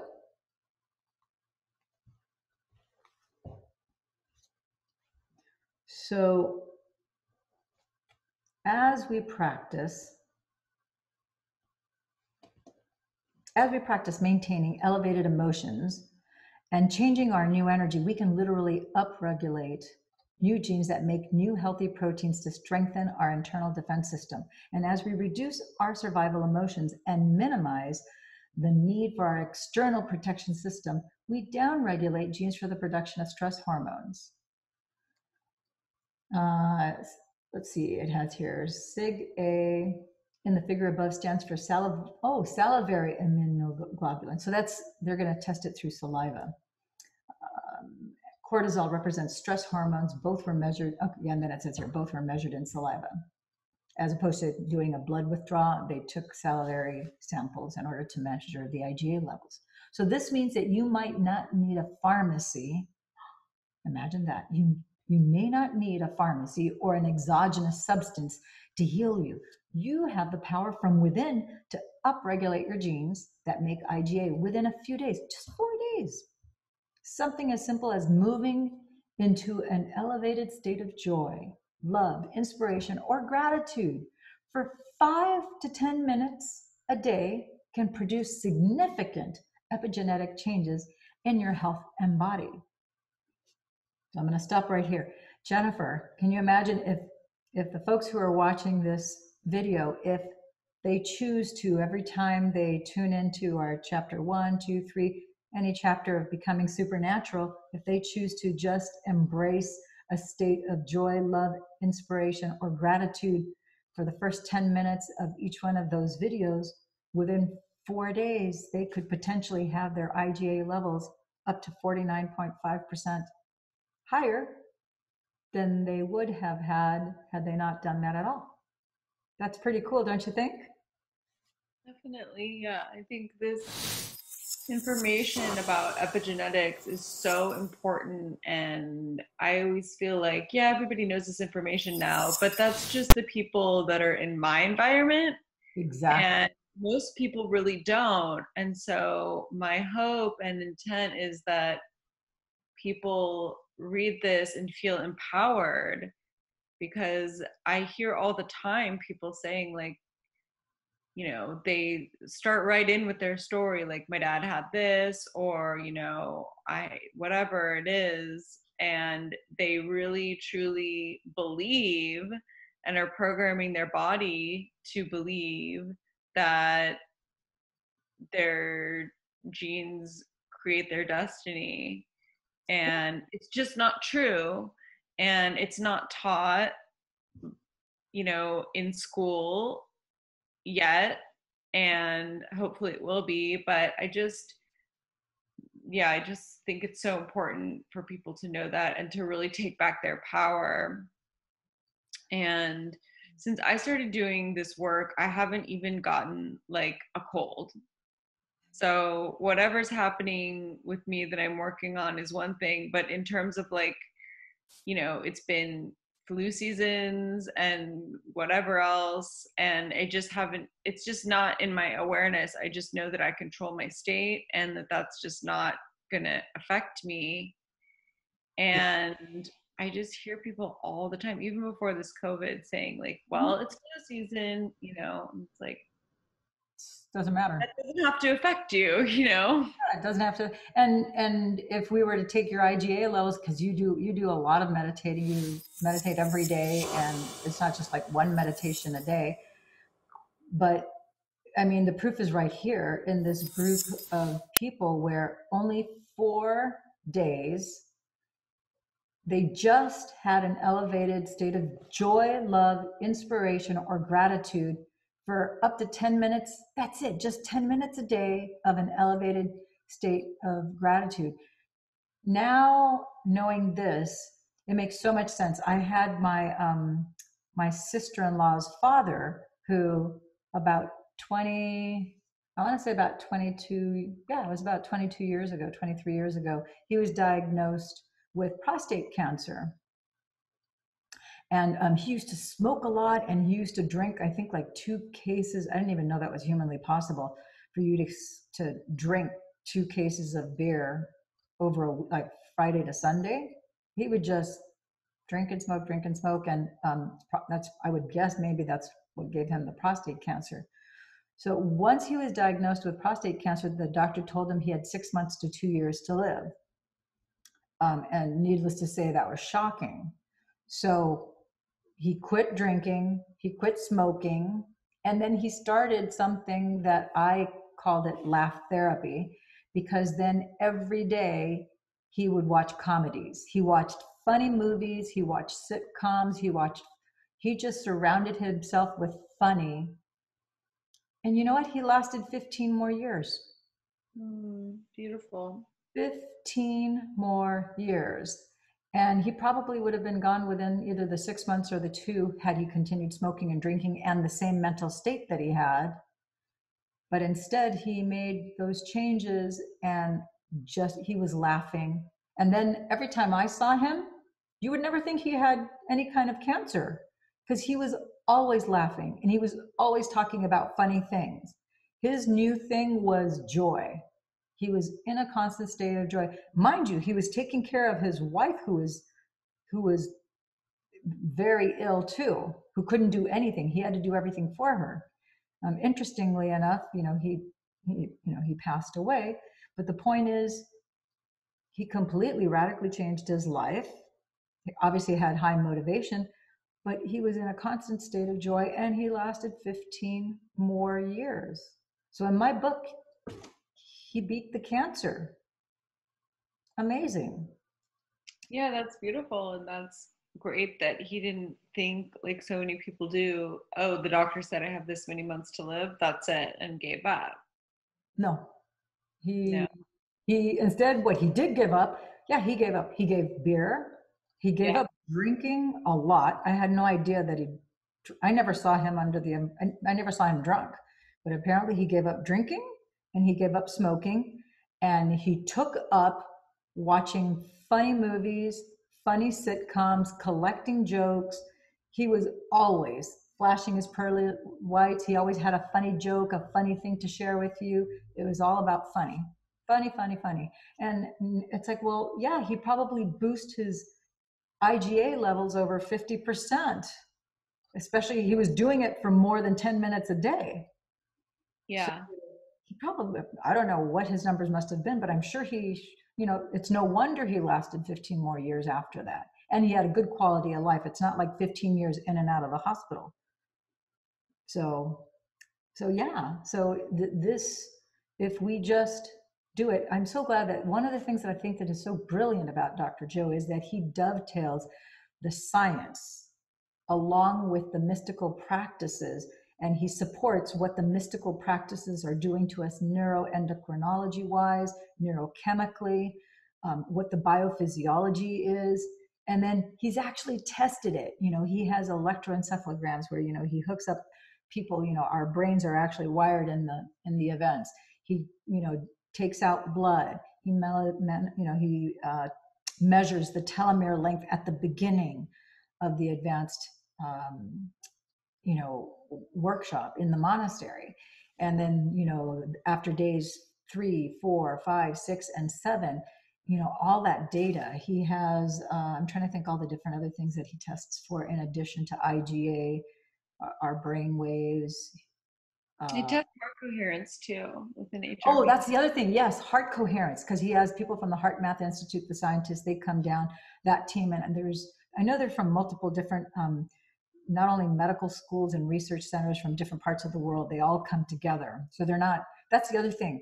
None of this data can be manipulated because it's a collaboration that he picks from people from all over. So you can't say, oh, this medical school is trying to manipulate the data to get research dollars or anything like that. So all of it then is compiled, by Dr. Joe. He then hands it over to like 3, 4. It used to be 3 medical schools. Now he has up to 4 medical schools. As of March of this year, 2020, he now has UCSD also involved. They've got research scientists that are now also testing, and they're reviewing all this data. They are participating in measuring, they have neurologists, and the list goes on, the different types of scientists that are actually hands-on measuring this. And many of them are going, it's like, based on their education and their experience, they're like, this is impossible. And he's like, I know. And, the other scientist is like, yeah, we know, but this is what we've been measuring for the last, 2, 3 years. And that's why it's so extraordinary. And that's why we have to have all this data compiled and published, and papers need to be written so that other science professionals, physicians, doctors, healers, practitioners, therapists, etc., are able to use this data to then set their proper expectations that the impossible is possible, it isn't impossible, and that people can heal in extraordinary, what some people will call, to biblical proportions, really. And so, yeah, I think that's what's so exciting about this. But I really love the way he dovetails, the multiple disciplines of science, religion, mysticism, spirituality, to support. They're basically the same thing, but in our society we think of them as 2 different things. And so one is supporting now the other. Something that, science has only been around 200-300 years, whereas the teachings of the mystics and the spiritual practice go back, up to 15,000 years. So it's the most exciting time, I think, for you and I to be on the planet, to be able to be part of, we're like these little bridges where we're trying to bridge what we're learning, what we're applying, what we're experiencing, to those who are unfamiliar with it, and just telling them, come on, just baby steps along. Let's just bring you along, and you don't have to jump into the, head to toe into the cold water. Just dip a toe, put your foot in, let's get the water level up to the ankle. You can ease into this and, start to learn and start to apply it, so that now you can start to embrace it and use it for your benefit. And then, it's at their rate of consumption. They can consume this information and consume these practices at their own pace for their own benefit. Yes. Okay, And so the benefit of everyone. Say that again? And the benefit of all, because when we heal ourselves, we heal the world. Yeah, and see, that's the beauty of this is that when any one person heals themselves, when any one person goes into meditation for any length of time, whether it's for 3 minutes, 30 minutes, 3 hours, 30 hours, it doesn't matter. You are not just benefiting you, you automatically benefit everyone around you, whether they're a stranger, whether they're a person, whether they're a plant, whether it's an animal. It affects our electromagnetic field in meditation expands. Instead of it being about they've measured it, I guess the average is around 7, 8, 9 meters. Well, it gets even bigger as we do these meditative practices. So it touches everything around us. And so that's why we are so mindful and so intent filled with doing these global coherence meditations that we do in groups. Sometimes we have 20, 30, 40, 50. Sometimes we have 1 or 2,000. The intermission that we did with Dr. Joe, we had 16,000 people a day that we were doing the meditations every morning from 6:30 to basically 6:30 to noon every morning for 7 days. That was like 2 weeks ago. But we have a coherence healing that's going on as we speak right now that started at 11. It's going for 5 hours. There's many, many groups, thousands of people who are doing this around the planet. And this is helping heal, not just from COVID. This is the cool part, because the energy, it doesn't care what label man is given anything. It doesn't matter, germ, virus, bacteria, fungi, any dissonant energy in any way, shape, or form, doesn't matter. This heals everything. The energy doesn't discriminate. It has no prejudice. It automatically elevates and entrains everything around it. And it becomes a dominant force. And I find that it's like, gosh, it's so cool to be part of this and know that, this little girl can make a difference. Even if it was just me just doing my meditations and not even doing these YouTubes and these videos, it still makes a big impact. So that's exciting. It's exciting and encouraging. And it's like, oh, what other unexpected things are we going to learn, Jennifer? I don't know, but I'm open, ready, willing, and able. Okay, so appropriately, the next subtitle is Where Attention Goes, Energy Flows. So since where you place your attention is where you place your energy, when you wake up in the morning and immediately start putting your attention and energy on all the people you have to see that day, the places you have to go, the objects you own, the things you have to do in the three-dimensional world, your energy becomes fractured. Most people don't know that. I remember the first time I read that, I'm like, yikes. All of your creative energy is flowing away from you, as figure 2.5 illustrates, to all the things in the outer world that compete for your attention. Your cell phone, your laptop, your bank account, your house, your job, your coworkers, your spouse, your kids, your enemies, your pets, your medical conditions, and so on. So take a glance at figure 2.5. It is obvious that most people's attention and energy are directed to their outer material world. It begs the question, how much energy do you have left in your inner world of thoughts and feelings to create a new reality? Well, consider for a moment that each of these people or things you give so much attention to is a known in your life because you've experienced it. As I mentioned earlier in the chapter, you have a neurological network in your brain for each one of those things.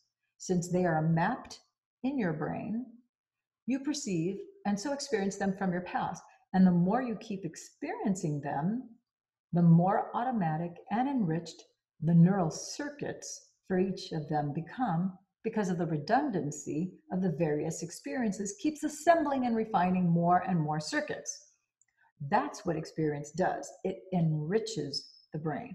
So you have a neurological network about your boss, a neurological network about money, a neurological network about your partner, a neurological network about your kids, a neurological network for your financial situation, a neurological network for your house, a neurological network about all your physical world possessions, because you've experienced all of those people or things at different times and places. So where you place your attention is where you place your energy. And I'm going to see if, can you see, is this too far, or can you see the diagram from here? It's too like white. How about here?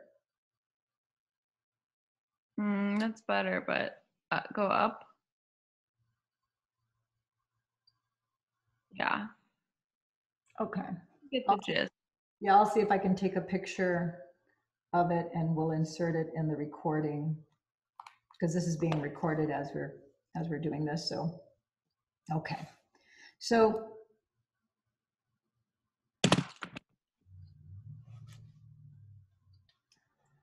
every person, object, thing, place, or situation in our familiar physical reality has a neurological network assigned to it in our brain and an emotional component connected to it, because we've experienced all these things. And this is how energy becomes bonded to our past, present reality. Therefore, as you place your attention on all these elements, your energy is flowing away from you, and it leaves little energy in your inner world of thoughts and feelings to create something new in your life. If you look at the magnified portions of this figure where the two ovals intersect, these represent how we use different elements in our outer world to reaffirm our emotional addiction. And you may use your friends, this is a frightening thought, you may use your friends to reaffirm your addiction to suffering. You may use your enemies to reaffirm your addiction to hatred. It begs the question, how much of your creative energy could you be using to design a new destiny? When your attention and therefore your energy is divided between these outer world objects, people's problems and issues, there's no energy left for you to put in your inner world of thoughts and feelings. So there's no energy left for you to use to create something new.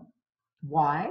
Because how you think and how you feel literally creates your personal reality. Therefore, if you're thinking and feeling equal to everything that you know, that's the known, you keep reaffirming the same life. In fact, we could say that your personality is no longer creating your personal reality. Now, your personal reality is creating your personality. Your external environment is controlling your thoughts and feelings. There's a biological match between your inner world of thoughts and feelings and your outer world, past, present reality, made up of people and objects at certain times and places. You are continuously keeping your life the same because you are keeping your attentions and your thoughts and your energy, feelings the same. So finally, if how you think and how you feel broadcasts an electromagnetic signature that influences every area of your life, you are broadcasting the same electromagnetic energy, and your life never changes. We could say that your energy is equal to everything in your past, present reality, and you are recreating the past. That's not the only limitation that occurs, though. When you place all your attention and energy on the outer world, and you keep reacting to the same conditions in the same way, in a state of chronic stress, which causes the brain to be in a constant state of arousal, your inner world becomes imbalanced and your brain begins to work inefficiently. And then you become less effective in creating anything at all. In other words, you become a victim of your life instead of the creator of your life. So living by the hormones of stress. This is, I think, one of the most important things for people to understand and learn, because it involves the locking of energy in the first, the second, the third energy center, which means that you don't have any energy in your body for growth and repair, and you can't think clearly, you can't make good decisions because you're locked into this fight or flight response where your energy is all tied up in your first, second, and third energy center. So living by the hormones of stress. So now let's take a closer look at how we end up getting addicted. Yes, ladies and gentlemen, how you end up getting addicted to our negative emotions, or more precisely, what we call the hormones of stress. The moment we react to any condition in the outer world that tends to be threatening, whether the threat is real or imagined, our body releases stress hormones in order to mobilize enormous amounts of energy in response to that threat. I'm going to repeat that again because I think that is very important.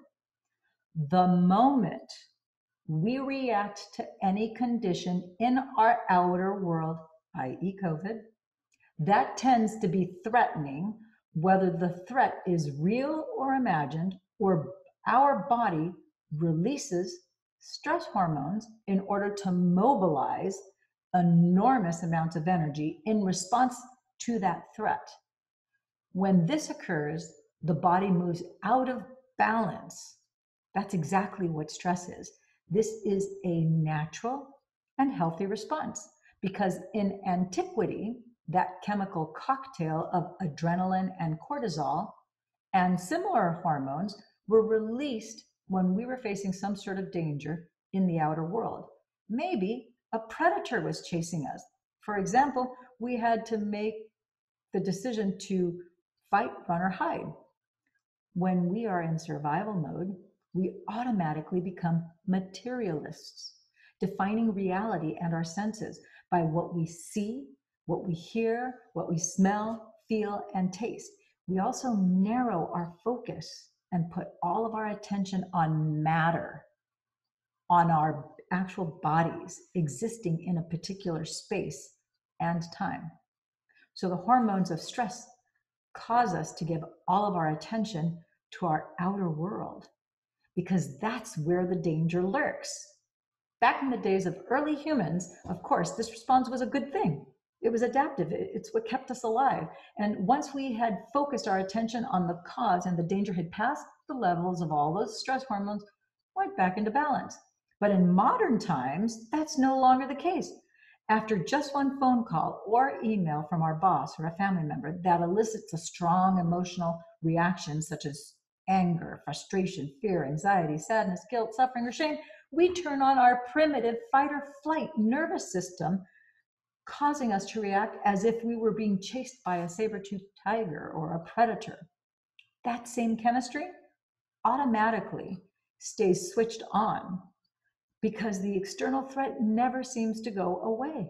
The truth is that many of us spend the majority of our time in this state of heightened arousal. It becomes chronic. It's as though the predator is not out there in the wild making an occasional toothy appearance, but instead is living in the same cave as we are, a toxic coworker whose desk is right next to us, for example. Such a chronic stress response is not adaptive. It's maladaptive. When we're living in survival mode and those hormones of stress, like adrenaline and cortisol, keep pumping through our body, we stay on high alert instead of returning to balance. As in Anna's experience in chapter 1, when this imbalance is maintained long-term, chances are we're headed for disease because long-term stress downregulates the healthy expression of genes. In fact, our bodies become so conditioned to the rush of chemicals that they become addicted to them. Our bodies actually crave them. In this mode, our brains become overly alert and aroused as we try to predict, control, and force outcomes in an effort to increase our chance of survival. And the more we do this, the stronger the addiction becomes, and the more we believe we are our bodies, connected to our identities and our environment, living in linear time. That's because that's where all of our attention is. when your brain is aroused and you are living in survival mode and you have to keep shifting your attention to your job, to the news, to your ex, to your friends, to your emails, to your Facebook, to your Twitter. You're activating each of these different neurological networks very quickly. Review figure 2.5. So if you keep doing this over time, the act of habitually narrowing your focus and shifting your attention compartmentalizes your brain, and it no longer works in a balanced fashion. And when that happens, you are training your brain to fire in a disordered, incoherent pattern, which causes it to work very inefficiently. And like a lightning storm in the clouds, different neural networks fire out of order. So your brain goes out of sync. The effect is similar to a group of drummers all banging on their skins at the same time, but not together with any rhythm. We will talk much more about the concept of coherence and incoherence in a later chapter, but for now, it's enough to know that when your brain gets incoherent and you get incoherent, when your brain isn't working optimally, you're not working optimally. So for each outer world person or thing or place you've experienced in your life that is unknown, you have an emotion connected to it, because emotions, which are energy and motion, are the chemical residue of experience. And if most of the time you're living by those addictive stress hormones, you might use your boss to reaffirm your addiction to judgment. You might use your mother for your addiction to judgment, or your addiction to anger, or addiction to whatever emotion. You might use your coworkers to reaffirm your addiction to competition. You might use your friends to reaffirm your addiction to suffering. You might use your enemies to reaffirm your addiction to hatred. You might use your parents to reaffirm your addiction to guilt, your Facebook feed to reaffirm your addiction to insecurity, the news to reaffirm your addiction to anger, your ex to reaffirm your addiction to resentment, and your relationship with money to reaffirm your addiction to lack. This means your emotions, your energy are commingled and bonded with every person, place, or thing you experience in your known familiar reality. And that means there's no energy available for you to create a new job, a new relationship, a new financial situation, a new life, or even a new healed body. So let me say it another way. If how you think and how you feel determines the frequency and the information you are emitting in your energy field, which has a significant effect on your life, and if all your attention and so all your energy is tied up in your outer world of people, objects, things, places, and time, and there's no energy left in your inner world of thoughts and feelings, therefore, the stronger the emotion that you're addicted to, the more you will place your attention on that person, object, place, or circumstance in your outer world, giving away most of your creative energy and causing you to feel and think equal to everything you know. It becomes difficult to think or feel in any new ways when you are addicted to your outer world. And it's impossible, wait a minute, and it's possible that you can become addicted to all the people and things in your life that are causing all your problems in the first place. That's how you give your power away and mismanage your energy. If you review figure 2.5, you'll find a few examples to illustrate how we create energetic bonds to all elements in our outer world. Take a look at figure 2.6. On the left side of the diagram, you see two atoms bound by an invisible field of energy. They're sharing information. It's energy that is bonding them together. On the right side of the diagram, you see two people who are sharing an experience of resentment and who are also bonded by an invisible field of energy that keeps them connected energetically. In truth, they are sharing the same energy and so the same information. So I got to pause here. I'm going to show you guys the picture here, because even though two people are no longer maybe physically in the same room together, and maybe they've had a breakup, their energy fields can still be connected, and they're still going to be sharing energy, and they're still sharing information, which is what this diagram is actually trying to show us. Can you see that?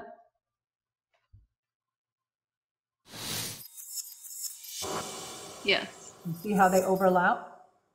Mm-hmm. So I'm going to have to say, over a year ago, I had a bad breakup with a boyfriend. This was post my divorce. And we were together for 2.5 years. And then it came to an abrupt breakup. And the evening of the breakup, which it happened unexpectedly. And I instinctively knew. I had already, I've been a student. I was pre-med bio-sci when I went to USC. So I have a background in pre-med and biological science and physics and all that kind of stuff. And so having been aware, on my radio show, I had Dr. Bruce Lipton, who wrote not only The Biology of Belief, he also wrote a book called Creating Heaven on Earth. And he talked about he uses the periodic table of elements, and he talks about having the 6 noble gases and then the rest of the elements, and how the energetic fields between the 6 noble gases are the only 6 that are stable. Everything else is unstable. So you can have sodium and chloride, those two, as elements that are not whole. They have 1 electron on the outer ring that's it's always looking to be completed by another element. So sodium, if you get it too close to chloride, it will be attracted to chloride, because chloride also has, instead of having 2 electrons circling on its outer ring, it only has 1. So it's a little off balance. As soon as sodium and chloride get close to each other, they're like, hey, I have an extra electron on my outer ring. I do too. Hey, so that we both have 2 circling around our outer ring, why don't we both share each other's outer ring electron, and now we're whole. So now that becomes sodium chloride. Without getting too much into the technicality of that, what that has to do, what I realized was that, okay, even though we, had our emotional exchange and our talk, and we decided, yeah, we're breaking up, and it was very unexpected and it was very painful. That evening, I decided that I didn't want to suffer. I said, you know what? Because I really loved him very much. And I'm like, you know what?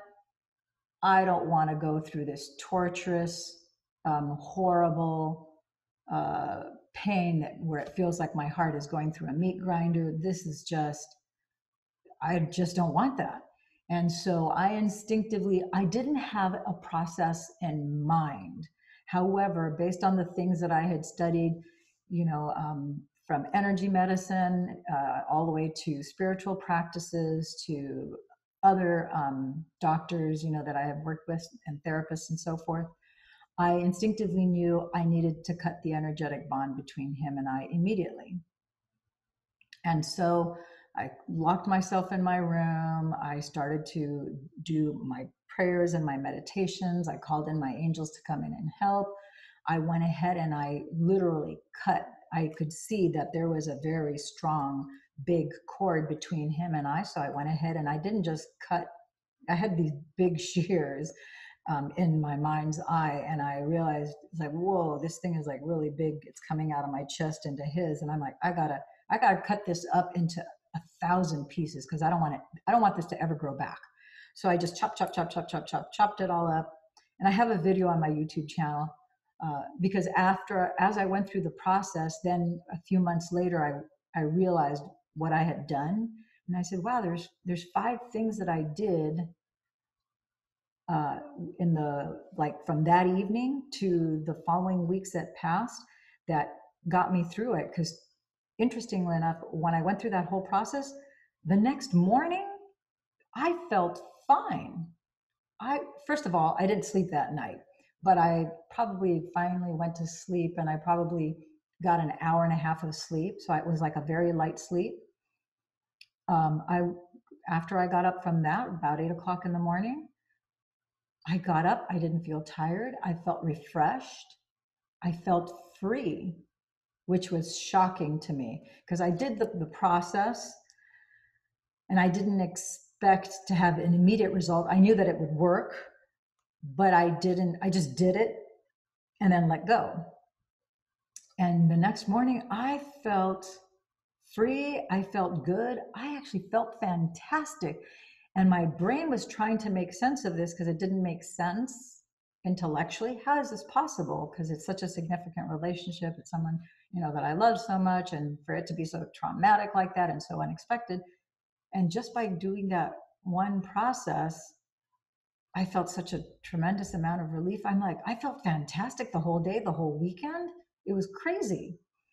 So I ended up doing, there's like 4 or 5 other things that I ended up doing, the next day and the next day and the next day, which I talk about in the video. But this is what Dr. Joe is talking about here. And he's talking about how 2 atoms, if you look up, I don't know if I can see what's the page. It's page, if you're reading in the book, your own book, it's page 61. And you have figure 2.6. And he talks about how 2 atoms are bonded to make a molecule. And then it shows right next to the 2 atoms that are sharing energy and information, you have 2 people with the same emotions and the same energy, sharing the same thoughts and information. They're bonded to each other energetically. So there's science behind this. And that's what he's trying to share with us right now so that we understand as we do these meditative practices that we are connected to other people. And we don't need to, if we have been addicted to let's say, like it talks about, you're feeding your addiction of hatred, with your boss. You have this feeling of resentment with your ex. You have this feeling of whatever that negative emotion is with your mom, whoever that person or whoever that, maybe it's a person and a circumstance or an environment, what have you. You can actually stop that. You can clean that up through meditation, because that's what this is. This is what he's teaching us to do, and that's what we're practicing in our everyday. Does that make sense?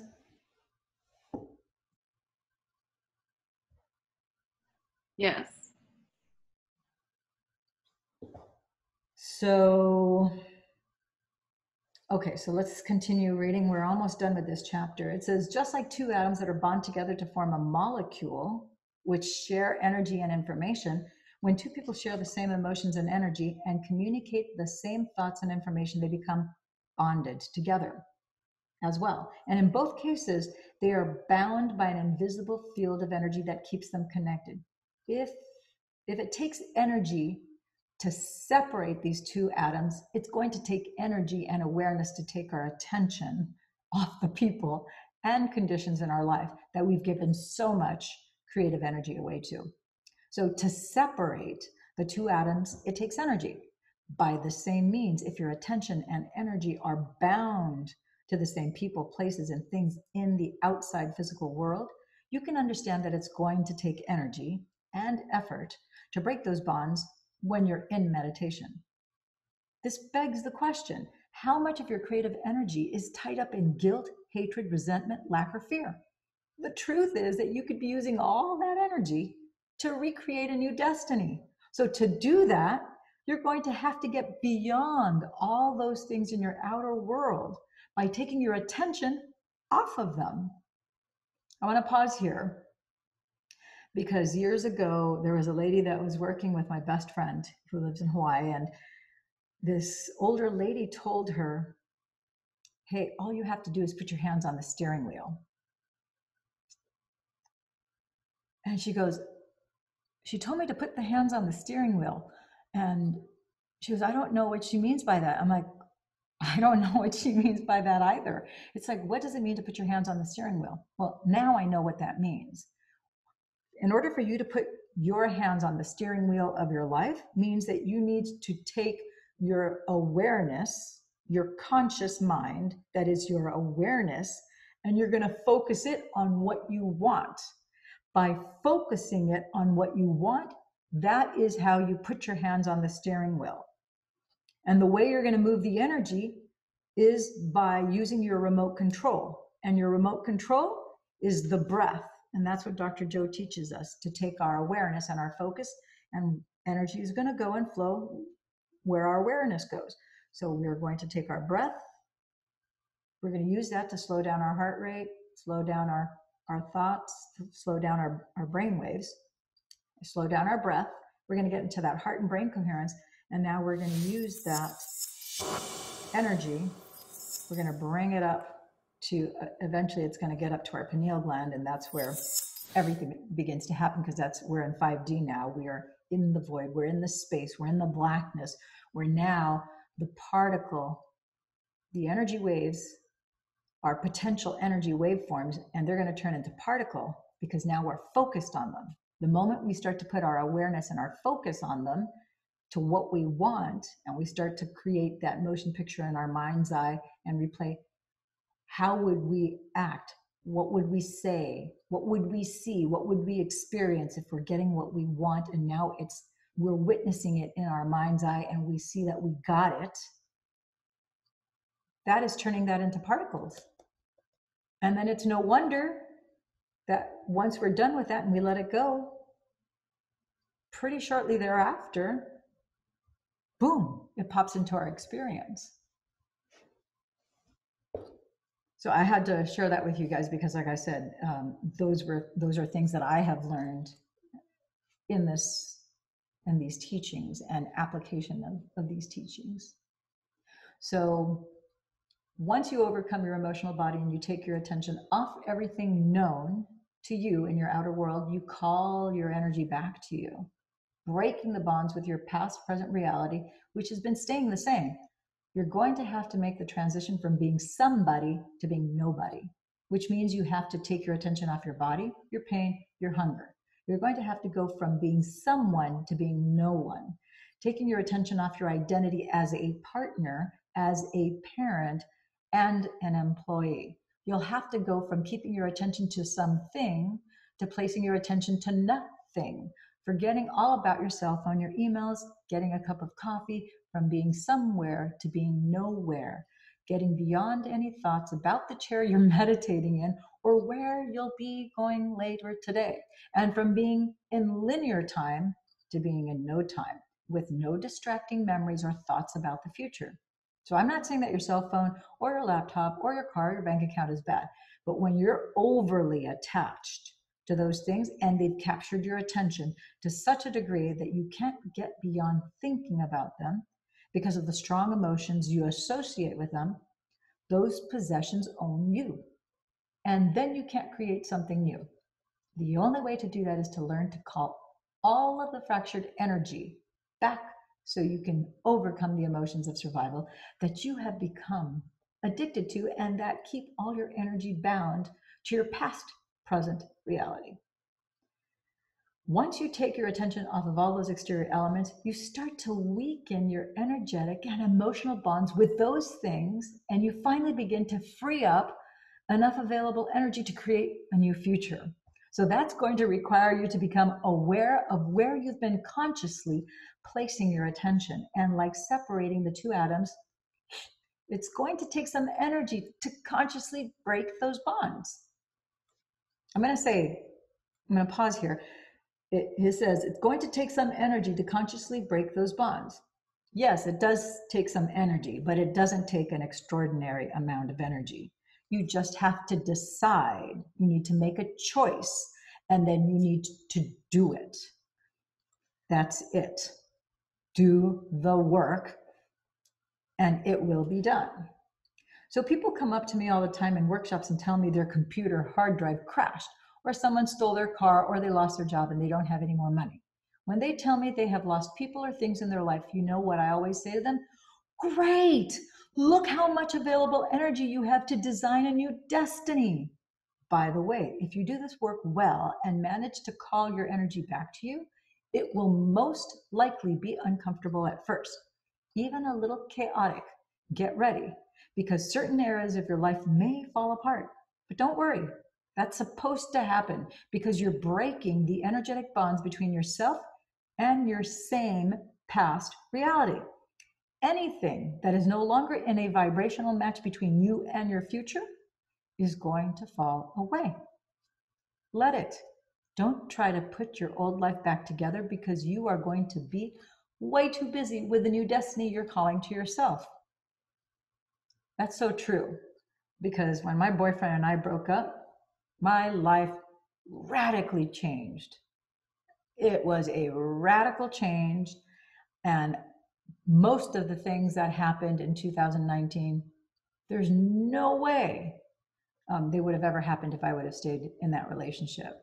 So that breakup was actually the best thing that could have ever happened to me. And it opened up an entire new world where I didn't expect to take a quantum leap, but that's actually what happened. Everything changed. I mean, I'm not going to get into the details here, but it was a radical change. And it was not as uncomfortable. If I hadn't had Dr. Joe's training, it probably would have been a lot more uncomfortable. But it wasn't as uncomfortable. A lot of it was jaw-dropping, shocking, no question.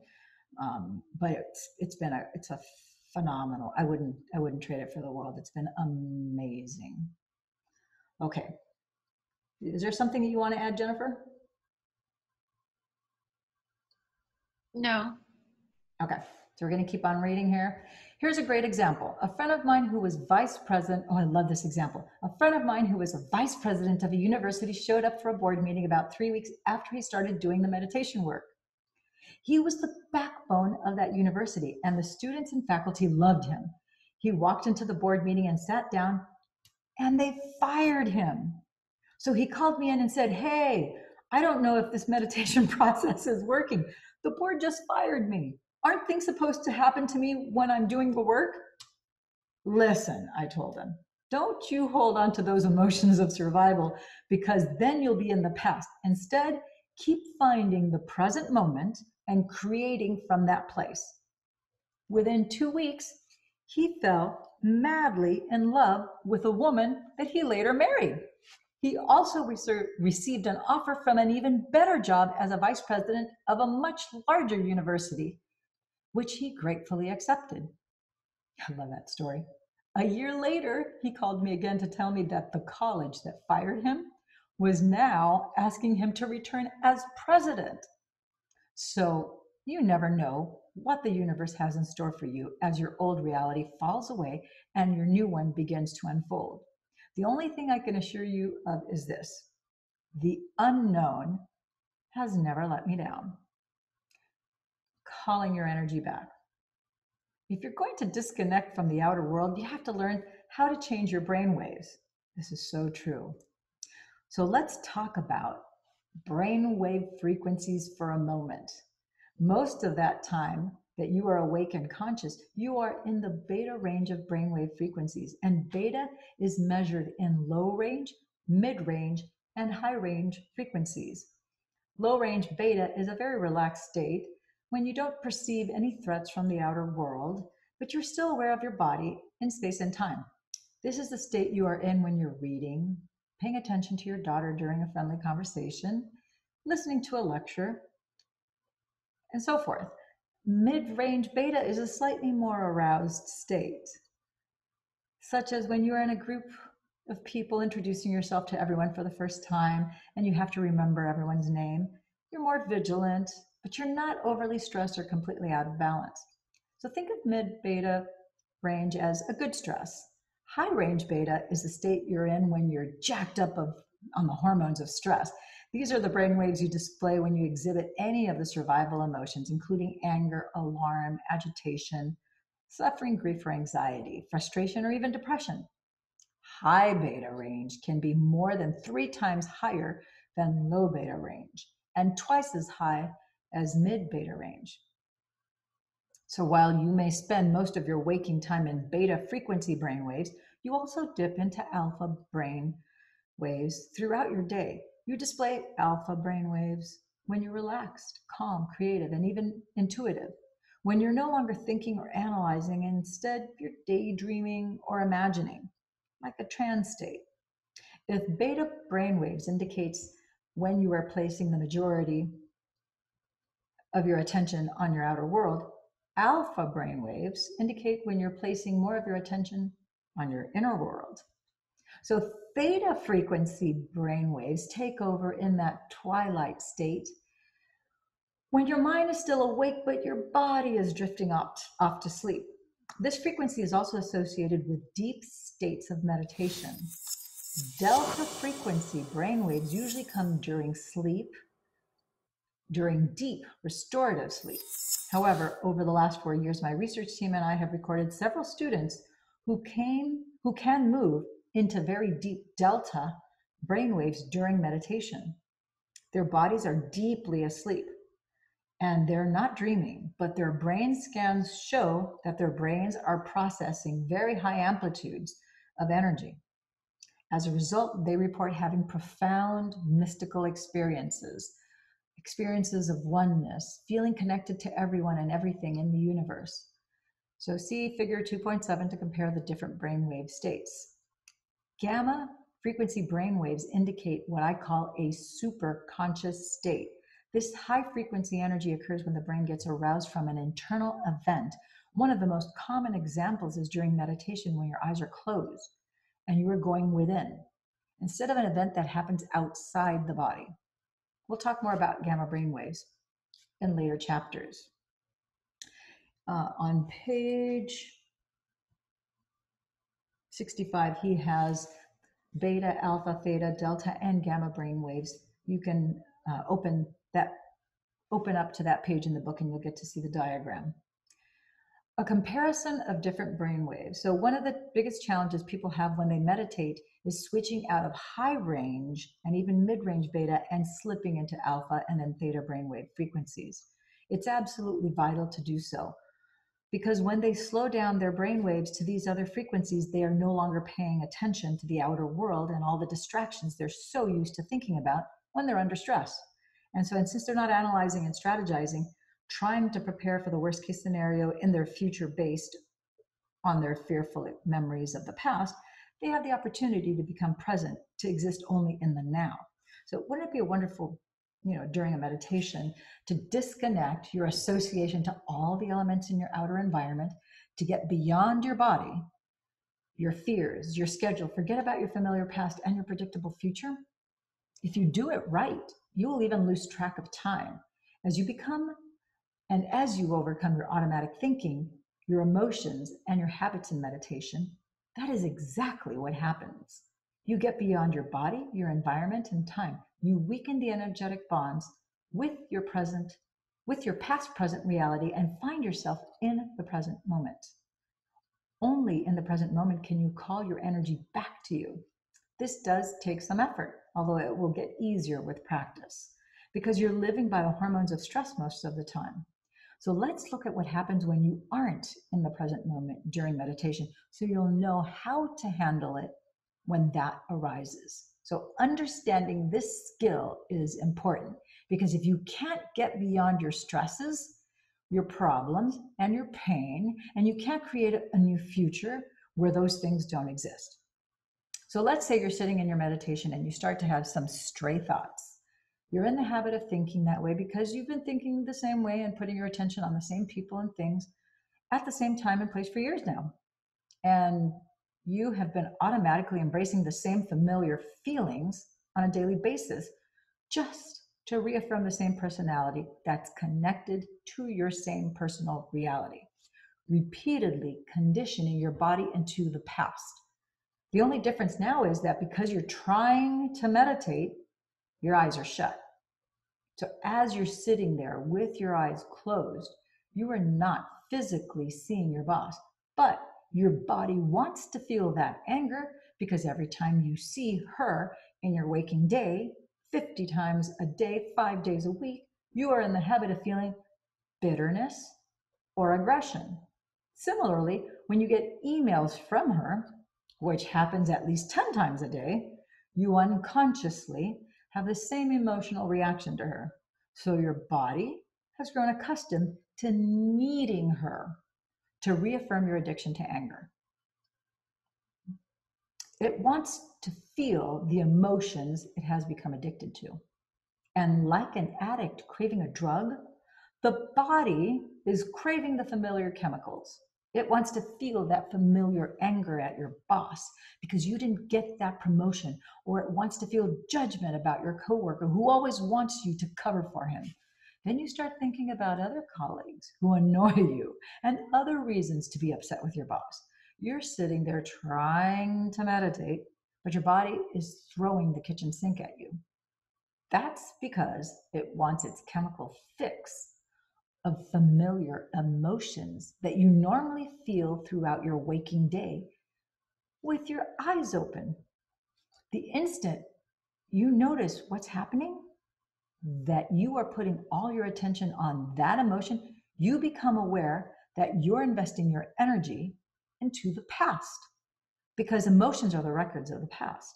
So you stop and return to the present moment, and you begin to disinvest your attention and energy out of the past. But then in a little while, you start to feel frustrated and angry again. And you realize what you're doing. You remember that your body is trying to feel those emotions in order to reaffirm its addiction to those chemicals. And you remember that those emotions drive your brain into a high range beta brain waves, and you stop.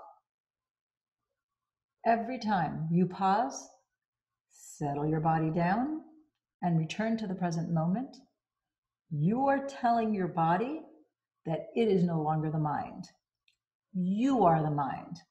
I'm going to stop here. I like to tell my brain and I like to tell my ego, that my focused awareness, that I am the master and it is my servant. It must do as I say. Just like my computer is my servant, it does what I program it to do, what I type into it. It must respond. There's no ifs, ands, or buts about it. So that's how I treat my brain. So moving on. But then thoughts start drifting into your mind about the people you have to see and the places you have to go and the things you have to do later that day. You wonder if your boss has answered that email yet, and you remember that you haven't returned your sister's phone call either. And today is a trash day. So you remind yourself you need to put out the trash. All of a sudden you become aware that by anticipating those future scenarios, you are investing your attention and your energy into the same known reality. So you stop, return to the present moment, and once more disinvest your energy out of that predictable, known future and make room for the unknown in your life. So take a look at figure 2.8. It shows that once you find yourself in that sweet spot of the generous present moment, your energy represented by the arrows no longer goes away from you to the past future the way it did back in figure 2.3. Now you're going to be divesting your energy from the familiar past and predictable future. You are no longer firing and wiring the same circuits in the old way, and you are no longer regulating and signaling the same genes in the same way by feeling the same emotions. If you keep doing this process, you are continuously calling all that energy back to you by breaking the energetic bonds that keep you connected to your past, present reality. This happens because you're taking your attention and your energy off your outer world and placing it instead in your inner world. And you're building your own electromagnetic field surrounding your body. Now you have available energy that you can use to create something new. As you take your attention off your past environment and your past present reality or your predictable future reality, you are calling energy back to you and building your own electromagnetic field. So now that you have available energy to heal yourself or to create a new experience in your life.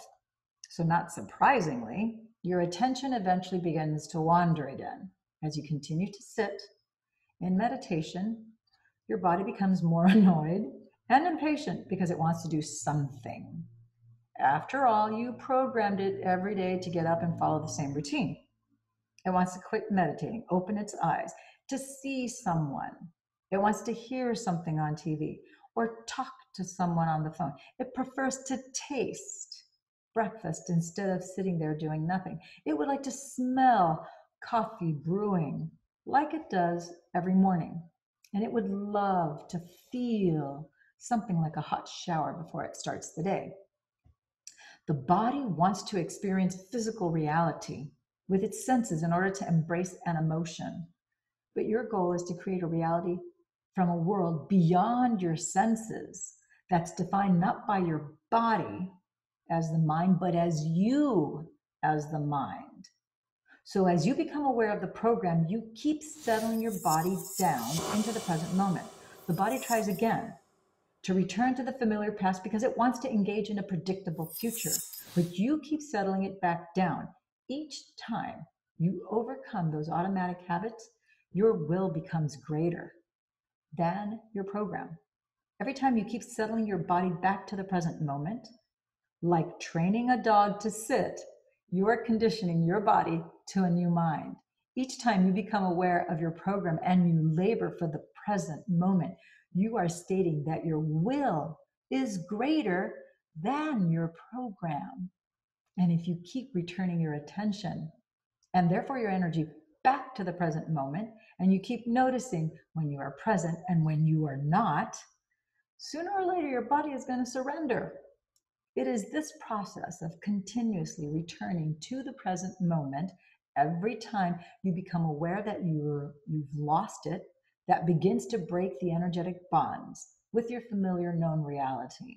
And when you do return to the present moment, what you're actually doing is getting beyond your physical world identity and unfolding into the quantum field. It's a concept I will explain in detail in the next chapter. The hardest part of every war is the last battle. That means that when your body, as the mind, is raging, causing you to think that you cannot go any further, wanting you to stop and return to the world of the senses, you keep persevering. You truly step into the unknown, and sooner or later you will begin to break the emotional addiction within you. When you get beyond your guilt, your suffering, your fear, your frustration, your resentment, or your unworthiness, you are freeing your body from the chains of those habits and emotions that keep you anchored in the past. And as a result, you're liberating energy that is now coming back to you. As the body releases all of this stored emotional energy, it is no longer becoming the mind. You discovered that right on the other side of your fear is courage. Right on the other side of your lack is wholeness. And just beyond your doubt is knowing. When you step into the unknown and surrender your anger or hatred, you discover love and compassion. It's the same energy. It has just been stored in the body and now it's available for you to use to design a new destiny. And so when you learn to overcome yourself or the memory of yourself and your life, you break the bonds you have with everything, every person, every place, every time. That's keeping you connected to the past, present reality. And when you finally overcome your anger and your frustration and you liberate energy that was trapped in the past, you call that energy back to you. As you liberate all of that creative energy that has been tied up in those survival emotions within you and all around you, you are building your own personal energy field around your body. In our advanced workshops, we've actually measured this effect of calling the energy back.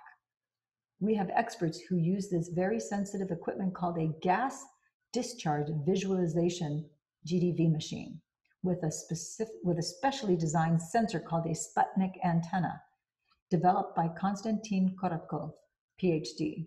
He measures the ambient electromagnetic field in the workshop conference spaces to see how the energy changes as the workshop progresses.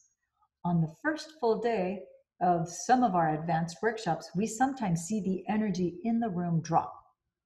That's because once we start meditating, and those students have to overcome themselves by breaking the energetic bonds with everyone and everything in their known reality, they are calling back energy to themselves. They're drawing energy from the greater field, and the field in the room can diminish as the participants begin to build their individual field of energy around their own bodies.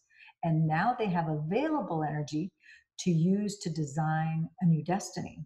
Of course, as the entire group gets beyond themselves the first day, they finally build their own light field. And as their energy keeps expanding each day, they begin to contribute to the energy in the room. As a result, we finally witness the energy in the room rise. To see what this sometimes looks like, find graphics 1A and 1B in the color insert. So I'll let you guys pull that up in your own books. One way to increase your chances of a successful meditation is to give yourself enough time so you don't get distracted by trying to rush through the experience. When I meditate, for example, I allow for 2 hours. I don't have to take 2 hours every time, but I know myself well enough by now to realize that if I have only 1 hour, I'm going to tell myself there's not enough time. But if I have 2 hours, on the other hand, I can relax, knowing I have plenty of time to find the present moment.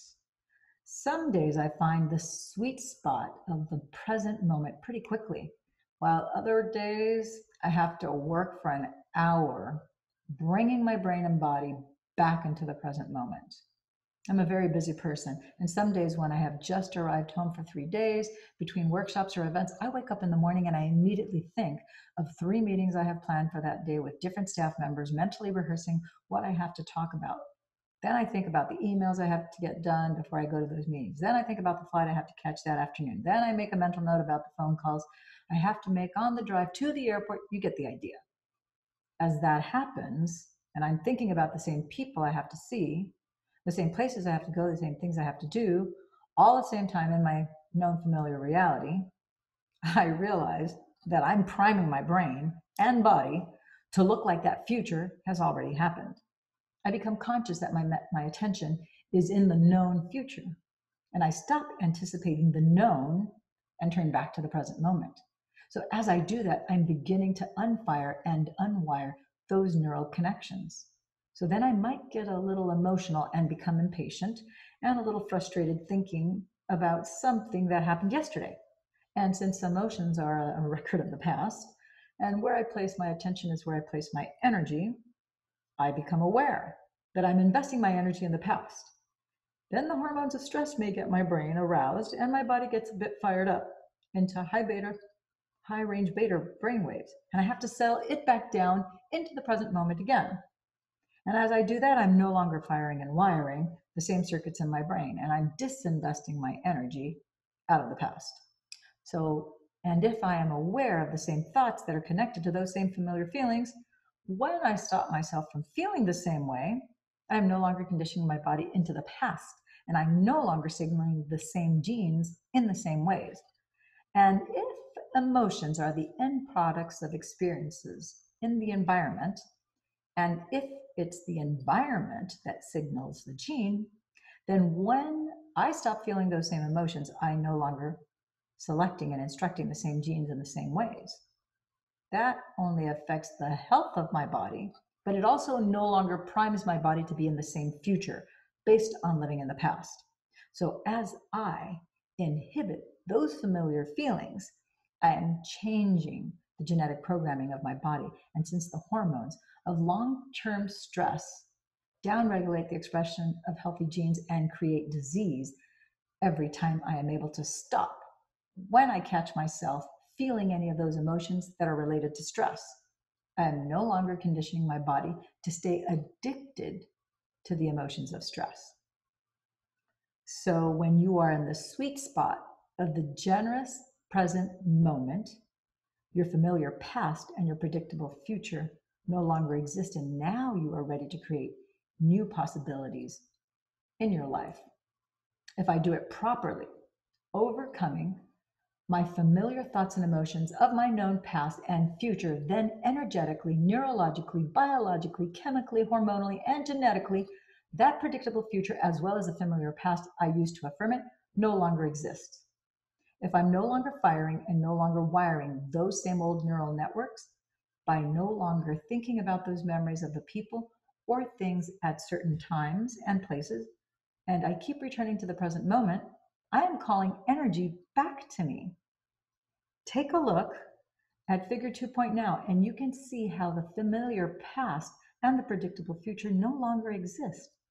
Now I'm in the sweet spot of the generous present moment, and I have available energy to create. I've built my own energy field surrounding my body, Every time I've labored, sometimes for hours, to get beyond myself and find that place called the eternal now, and I truly break through, I've always thought the same thing. That was so worth it. And that ends chapter 2.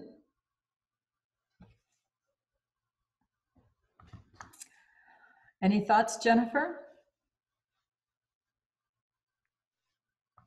Great reminders.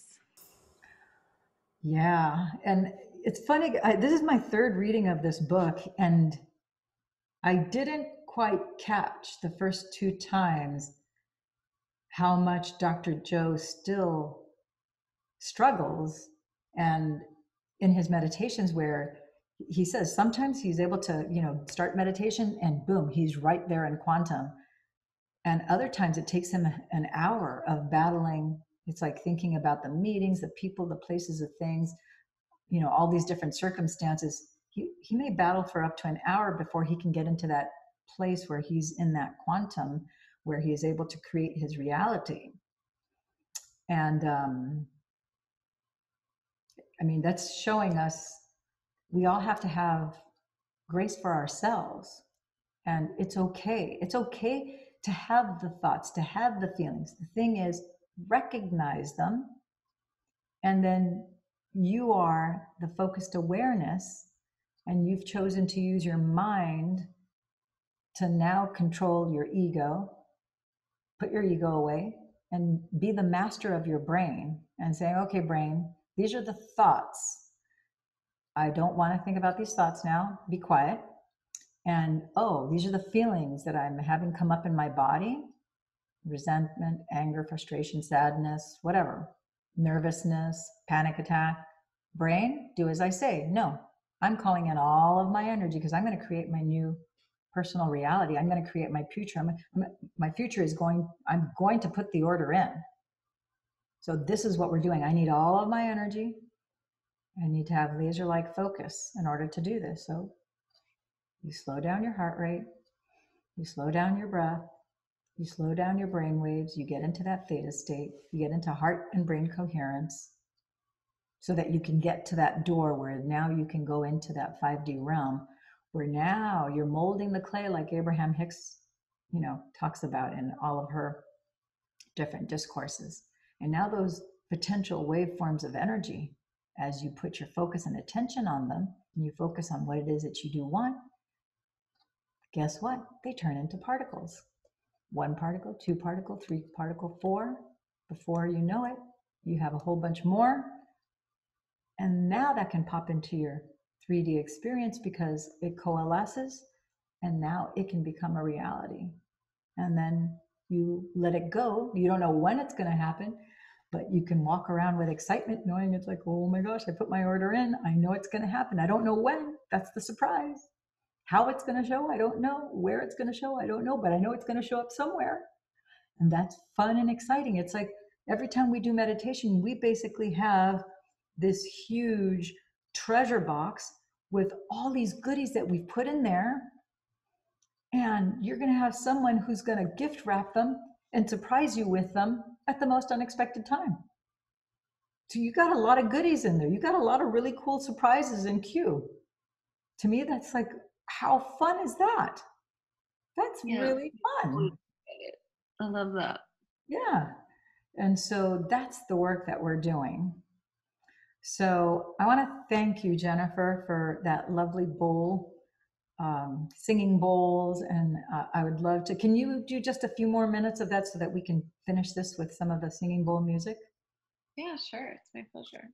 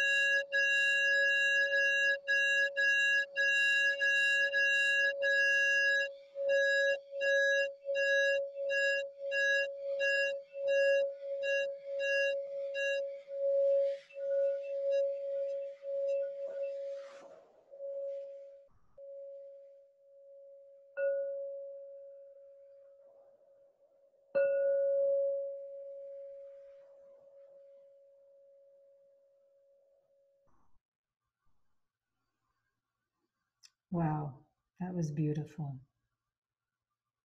That's a D bowl, so that is the same as the frequency of the second center. Mm. Yeah, that felt really wonderful.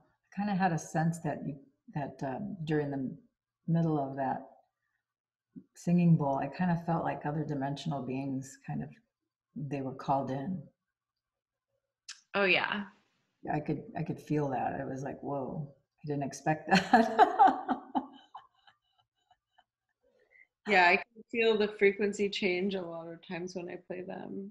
Yeah, I love that. Thank you so much. What a wonderful treat for our viewers. So wonderful, wonderful, wonderful. Okay, so good night, or maybe I should be saying good morning because I know we started at 11. Yeah, it's 2 a.m. So thank you for tuning in, tapping in, and turning on. And we concluded chapter 2, and next we'll be doing chapter 3. All right. Ciao for now. Peace and love always. Blessings. Thanks, Lillian. Blessings to you too.